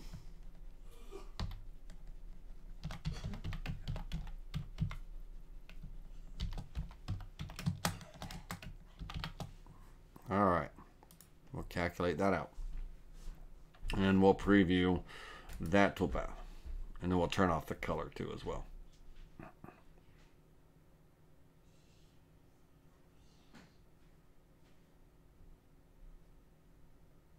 Okay, let's turn off the color and all that wonderful stuff. So flip this around to, we've got side 2. On the bottom of the guitar pick, we got a little insignia, rock hard. And this is the inside of the guitar pick lid. There's going to be a magnet and a through hole where the dowel pin goes. On the top of this lid of this box, there's going to be, you know, whatever, insignia, whatever. On the bottom, some type of nice little message. And then, of course, when we flip it over and everything, and let's flip it over. Let's try that again. Flip over. On this box here, we're going to have our little magnet, and we're going to have a dowel that's going to be glued in to the lid. It's actually going to get glued into the lid and pressure fit into the little pocket there on there, so it swivels. It's going to be a little hinge, so that slides left and right, and then of course the magnets catch each other to keep it closed. Little guitar pin box. They sell really good for me. And then the pin holder, the pin's going to go in here, or whatever, pin, jewelry, necklace, it could be any shape or any size, doesn't have to be a rectangle or what have you. It's going to go in here, and then the lid slips right over and pressure fits on there and creates a nice closure. And the one thing that I would do is, I made this square, right? It's kind of boring. Do some radius, you know, give it a nice rounded edge and everything on these profile cuts. Give it a nice rounded edge so it's nice and organic and smooth and things. Or run it, you know, sand the edges and break the edges so they're not nice, you know, sharp and stuff. But a nice little gift box, little pin box, or whatever the case may be. I usually make a bunch of these, and they're literally doubled up like this. Now I got to look at my tabs over here. There's a problem with my tabs on this lid. I got to figure out what's happening there. But yeah, I got to figure out my tabs on that one. But I cut them out, and I usually do like 2, 4, 6 or so at a time. Out of walnut, then out of maple, out of, you know, different woods and stuff, different gift boxes and all, and they're nice. And if you get that fit just right, it's just a nice pressure fit. Maybe some light sanding that you got to do to get that nice little pop, you know, when you pull it apart and all that stuff. How much did you allowance did you give the pressure fit? About a 0.05, Tennessee. About 0.05. But again, if we look at the pressure fit on that pocket, if we look at the allowance, I said let's sneak up. We do, you know, about 20 thousandths of an inch, a negative 0.02. And if you need to, if that's not enough, sneak up, you know, 0.05, 0.01, you know, whatever you need to do. And I'm sorry, Never, never. I'm wrong. That's 20,000. That's too much. That's 20,000. This should be 0.002 or 0.005 with a maximum of 0.01. 10,000ths would be more than enough allowance. 0.01. 10,000ths of an inch would be more than enough allowance. But if you want to sneak up on it, you should be at a 0.002, 0.005, whatever. Give yourself just a little bit, you know, and then sneak up on it if you need to. Depends on your CNC and all that. But usually a 0.005, and I thought I was right the first time around, but I ended up erasing that and going 0.05, and it just that's wrong. That would have been way too sloppy, way too sloppy. So I got to recalculate that toolpath. All right, now on my tabs here, tabs are cut in the middle of the board. You see how they're in the middle of the board there?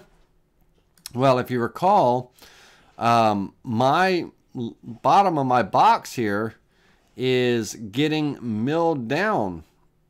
Okay, it's getting milled down, so that way when this lid fits over, you know, the box is only about 1 inch thick and everything. So what does that mean for me here? If my box is getting milled down and the tabs are being created, you know, in the middle, that means for me that on this part of the lid here, I can only do the profile cut all the way through on one side instead of 3/8 and 3/8. Okay. Instead of 3/8 and 3/8. So let's go back and fix that. I got to go back into my profile toolpath on this one here. Let's go back. We're on side 1 now, and I've got to turn off the profile for this side. I can't do that one. Just the lid I can, not a problem. So I got to calculate that toolpath. So just the one side. Okay. So only that one side is getting cut. And then on the bottom side here, on my profile toolpath, again, I'm going to turn this one off. And I'm just going to calculate the toolpath for that one because I have to create a completely separate and second profile toolpath just for this one. And it's going to cut all the way through 0.75 because my tabs are going to be at the bottom of the material. But I'm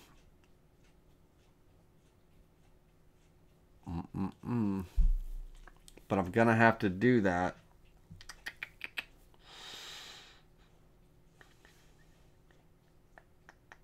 All right, everything's got to get reversed on this one. It's got to get, it has no choice, no ifs, ands, or buts about it. So we're going to copy these to the other side because there is no bottom side of this. This is getting milled a 1/2 inch down, you know. This has got to get mirrored properly.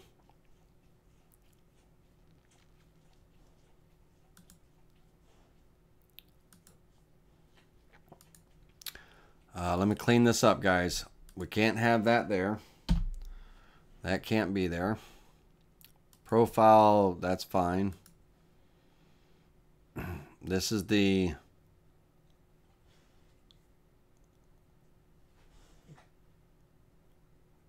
This is going to be the bottom of the board. So there's not going to be a pocket cut. This is the bottom of the board. That guy... and this guy need to get copied to the other side.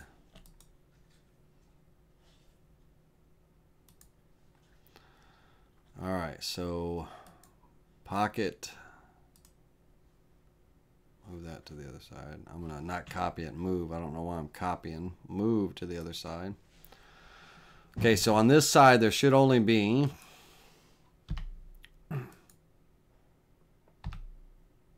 a profile cut, or just actually an inscription. Don't even need that there. Just the inscription on the bottom side there. Because when I do this, and let's create the toolpath for it. V-carve, calculate. Okay. when I flip this over, and I'm on the bottom now, everything's got to be done from the bottom. The pocket cut, the profile cut, everything. So pocket cut, we got to create these pockets. So pocket cut, this is going to be 3/8 of an inch, or however deep you need it to be for whatever you're fitting in to fit in.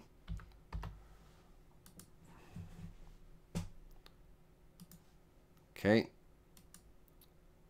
This is going to be, from here to here is going to be the pocket cut, a 1/2 inch down, 1/2 inch deep.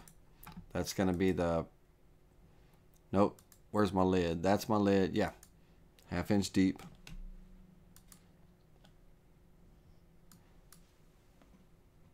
This is what creates the lip for the lid to fit around. I'll rename all these for you guys. And then finally, there's a profile toolpath. And this profile toolpath has to be 3/4 of an inch deep all the way through. 3/4 of an inch deep all the way through. And I need to add tabs. The tabs are in there. That's good. Calculate that. So here's what this is going to look like. Let's go back to side 1. Go back into our 3D view. On the 3D view, we're going to have our holes that are going to get carved in. Let's get this in looking where you guys can see it. We're going to have our holes. Our alignment holes are going to be first. Bam, bam. Knock them out. Then on the guitar pick, all of the 1/4 inch end mill cuts. I could actually do all of the end mill cuts. So let's even go down here. Pocket cut. That's cutting it out. Hold on a minute. Pocket cut.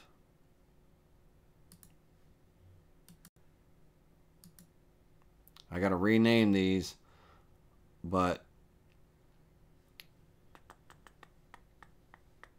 V-carve is second to none.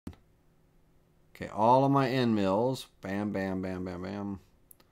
Pin, bottom, pocket, 0.25. There we go. So drill holes and all of these can be done with one tool path. They can be saved as one file. They should be, one of them has an 1/8 inch end mill, but though, bear with me, let me find that one.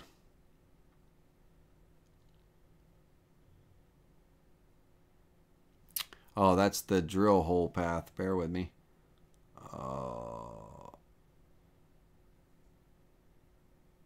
Right there. Turn that one off. Yep. All of those are 1/4 inch end mills. Okay. Sorry, guys. All right. So all at once, one file, all of the end mills can be on this one side. They can be run. Okay. So in whatever order. No, could you adjust the height of the tabs to make it taller? I mean, yes, you could, but the tabs are cut from the bottom of the material. The bottom of our cut was at 3/8, so making it taller just makes it taller from 3/8 up to 0. So adjusting the height of the tabs wouldn't have done anything for that, Keith, unfortunately. But when I'm cutting all the way through, when I'm cutting on one side of the wood all the way through the board, tabs are created from the bottom up. If you ever notice, for some people that do profile cuts and if their material's 3/4 and they do a profile cut of 0.77 and they have a tab of a 1/16 of an inch and they wonder why their tabs are so thin and not a 1/16, well, because they're overcutting the bottom, through the bottom and into their wasteboard by that 20 thousandths of an inch, and that 20 thousandths of an inch gets subtracted from the tab because tabs are created from the bottom up. From the bottom up. All right, let's turn off our color here. We don't need color on here. Okay, so on here we've got our pocket cuts and everything. Now we need the profile cut Oops. Oops, oops. Ah, stupid me. Hold on, guys. Stupid me. All right, let me organize my toolpaths here. Pick clearing. All right, pick is good. Pick, all the pick stuff is good. Pick, pick, pick, pick, pick. Pick is good. Okay, now when I get here to the pin bottom pocket, this toolpath is on the delete. Delete this.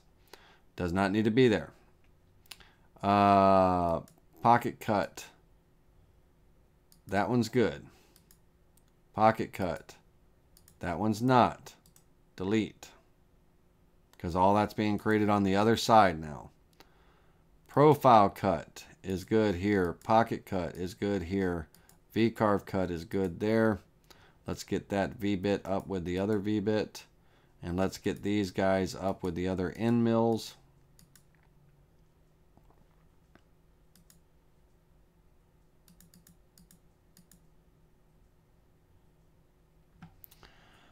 All right, one of these, this guy right here is an 1/8 inch end mill, so we'll move him down. Not up, down.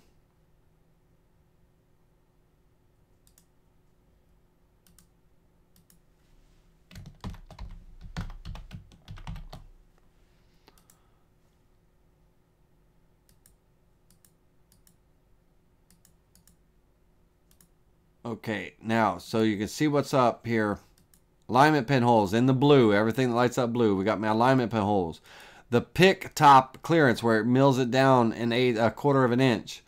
The hinge pocket area and the hinge hole here. I don't want this hinge hole. We talked about the hinge hole and getting that perfect cut. I need to open this one back up.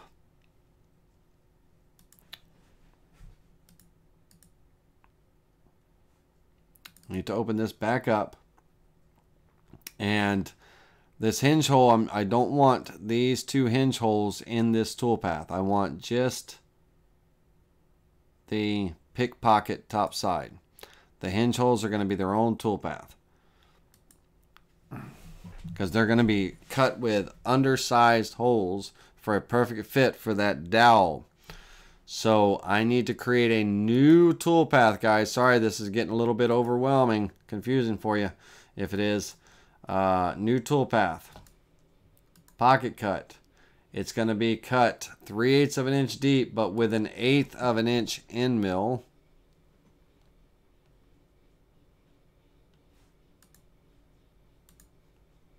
And this is going to be my pick hinge pocket 0.125 EM. This is why we name the toolpaths. So in the list, it's not just pocket this, pocket this, pocket this, and you're like, okay, which one's which? All right, so that's going to go up with my other 1/8 inch end mill. Those two will be run together. I might put them at the very top of the list. And I'd run those first, my smaller stuff first. Okay, so bam, that takes care of those. The alignment holes, the pick clearance of 1/4 of an inch, the hinge pocket, the magnet hole on this side, the pocket for the pin lid. So this is the box lid.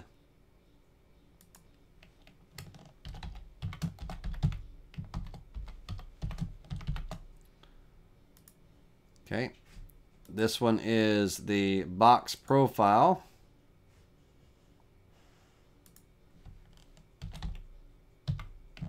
Box lid profile. This one is the profile for the picks, which is fine. I'll actually just move that up where the picks are, just to, what the heck, doesn't matter.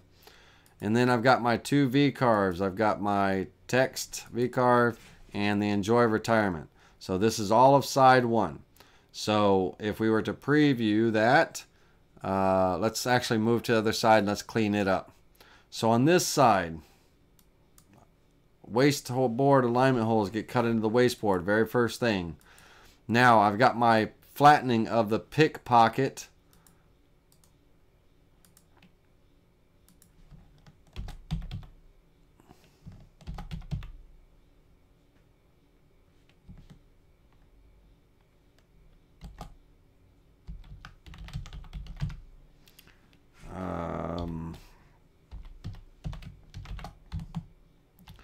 Okay, pick lid. I'll clean up the names. I'm not going to waste time doing that.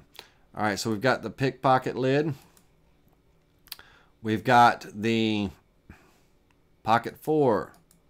What is pocket 4? That should be my magnet hole. Wonderful.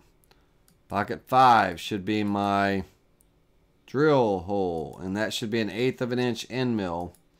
Pocket 5, if I open that up to look at it, 1/8 of an inch end mill. So I'm going to put that in the name so I can keep that separate. 0.125 end mill.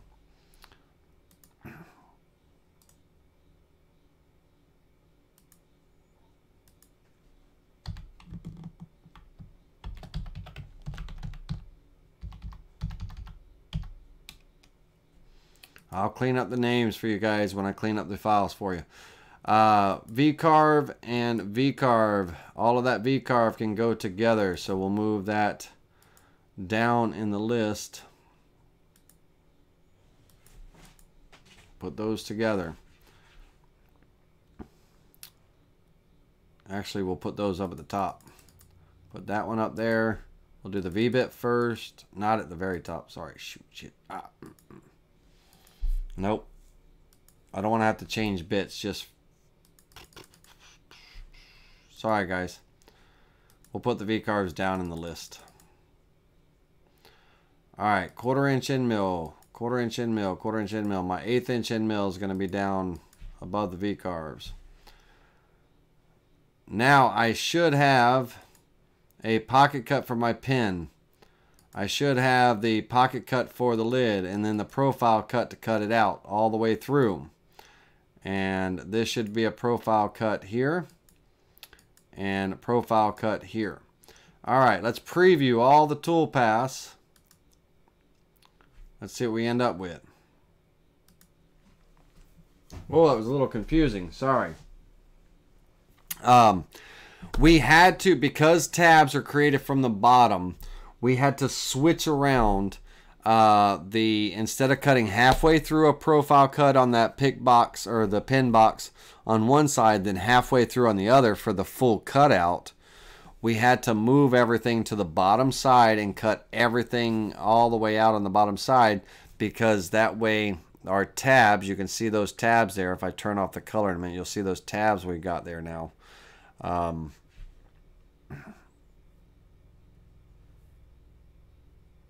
Right here.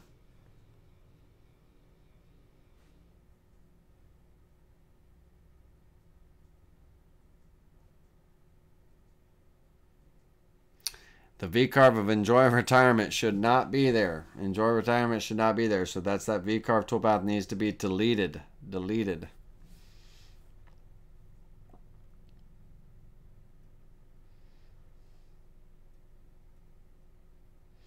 This should cut all the way out, and I should have my tabs right there because it cuts at the bottom. Alright, now it's doing the other side. And I'll get rid of this black to make things... Why do I do that? Why does it... Make sure I'm not buffering. That word Enjoy Retirement should not be there in what you're seeing, what you saw.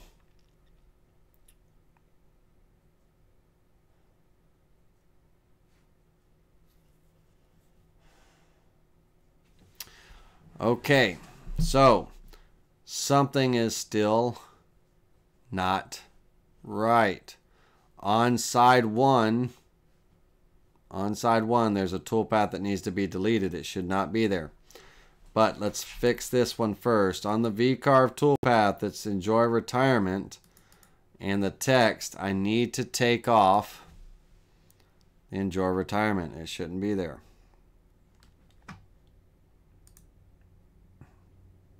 Okay.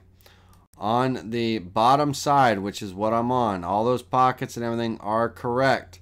They should be exactly like they are. Okay. But on the front side, side 1, these tool paths that made this thing, this piece out right here, should be gone. I got to figure out where it is. So, which tool path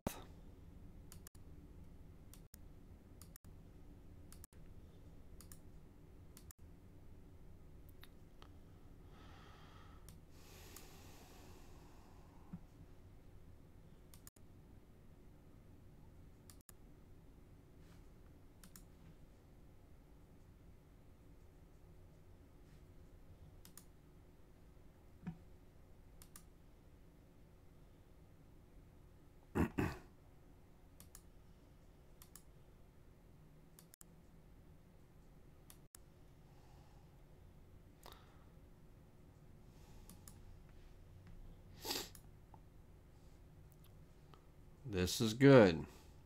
This is not. Where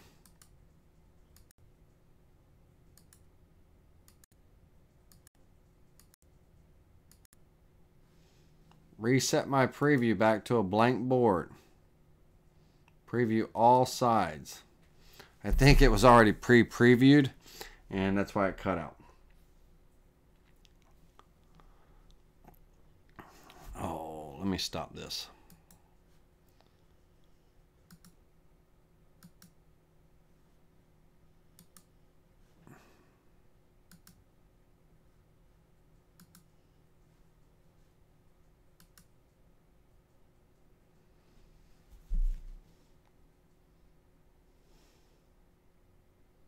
All right, this is it, guys. It's 11 o'clock. We've been at it for 4 hours. We're going to wrap this up as soon as this does this preview, and we make sure everything is good.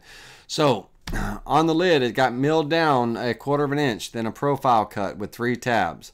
Our pick pocket gets pocketed out. We've got our hole for our magnet. We've got our dowel hole on both lids. The pin box pocket for the lid is getting pocketed out right now. It's hard to see because I don't have the board tilted to the side, but it's getting pocketed out now to a total of a 1/2 inch deep. And then there's a profile cut 3/8 of an inch deep. L, enjoy retirement. This gets flipped over. This is getting milled down. The pick lid is getting milled down 1/4 of an inch. Magnet hole. Profile cut. Cutting the part out. Now this should cut all the way 3/8 with the inscription. This is the lid. That's the bottom.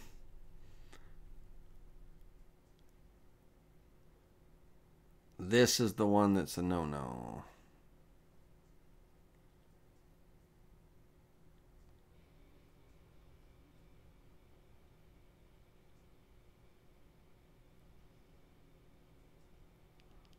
All the way down, all the way down, all the way down. There we go.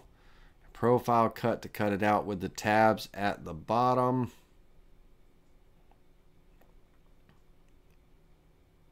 Perfect. Okay. All right. So looking at this is the bottom, the top side here, top side board of the board. Alignment pin holes in the corners. The pick pocket and everything gets milled out. The pocket and the little dowel drills for the hinge with the letter L cut into it. On the bottom side over on the pick box, we have enjoy retirement. On the lid, we have the opening cut out with an offset allowance.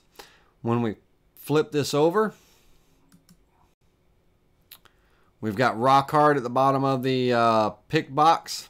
The lid has got a magnet on the inside, which is at the fatter part of that pick box there. And on the lid of our pin box, Laney S is the name. And then, of course, we have our pocket and everything. So, and there's our tabs because, again, we milled down from an inch. So that one was a little confusing towards the end, guys. It kind of got a little screwed up because of the way the tabs kind of threw us for a little bit of a loop. So, but all in all, everything worked out. And that's just part of the troubleshooting when things happen. This is what the preview window is for, to catch mistakes and stuff and catch things before you catch them on your CNC table, you know, and everything. I will clean up the names of these files. I'll put everything on separate layers and organize it all nice and pretty. If you guys ever want to make one of these and give it a try and see how things fit together and all that stuff, you'll be able to check it out and have some fun with it. I'm going to ask if there's any questions. It's 11 o'clock. It's time to go home. I know you guys are tired and want to get some sleep, but anytime, any questions you have, go ahead and ask them. We're going to spend about 5 minutes on questions, if that, and then we're going to call it a night. And we will catch up on this project. We'll recap on it next week with some other craft items. We're not going to go completely over this again, but we will recap on it because we lost so much time tonight. And then we will recap on this, make sure everybody had a clear understanding of it and everything before we get into the other projects. But definitely give this one a try. Give your gift boxes a try, your gift signs and things a try for the home decor sign that we talked about. You know, gift boxes can be any shape. They don't need to be this rectangular shape. You know, if you do this rectangular shape, do some rounded edges on the profile cut, radius edges to give it a smooth look to it. But heart shapes, candy boxes, jewelry boxes, ring boxes, all these things that pressure fit. This is what this all leads to. This is just one small sample that could turn into a lot of things when you're thinking about how box lids, the base of the box and the box lid could fit together. This rectangular sample is a great way to do it. If you're looking for a way to hinge a lid, think about like a dial type hinge with a magnetic catch. That's what the pick box is, and everything. So definitely, you know, take a look at that and, you know, have some fun with it for sure. Okay. All right. Way too late of a class tonight. I do apologize about all the trouble. Hopefully you guys and girls that stuck with me, hopefully you did stay with me. We will try to keep these classes minimal here in the near future, so it's not so late at night. But hopefully I did not lose you or confuse you, and you got it. You got a little bit of an understanding. We were able to regroup after some things. Hopefully it all comes together. I will provide files for this in the Digital Woodcarver Owners Group, guys, and in the video description for a digital download for those of you that are not Digital Woodcarver customers, so that you can kind of play with it and get an understanding of it yourself. Until next time, I'll see you soon. Good night, guys. Thanks for sticking with me.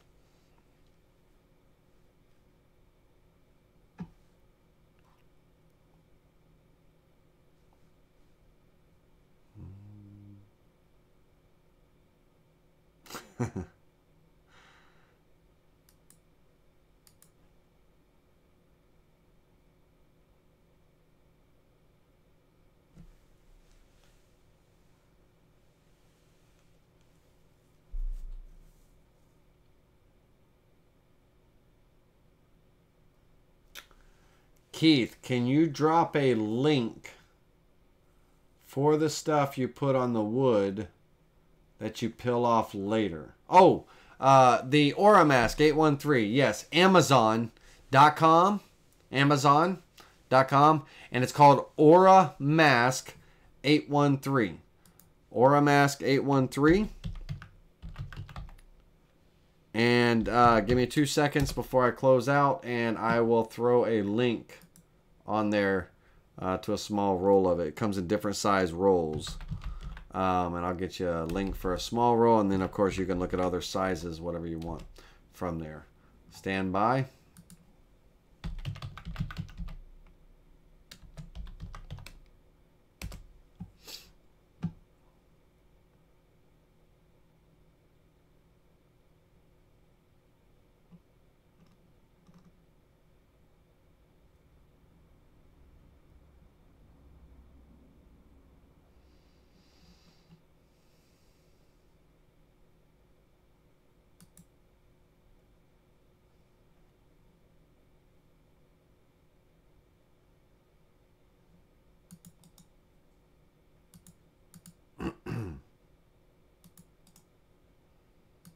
Here's the link for Keith. There's a link right there for you. All right, guys and girls. Y'all have a wonderful night. Until next time. See you soon.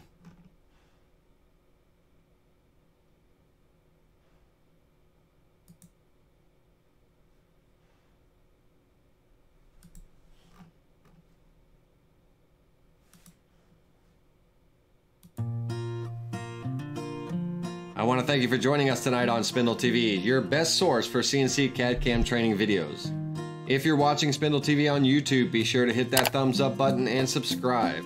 You can find out more information about our training and products by visiting us at www.digitalwoodcarver.com.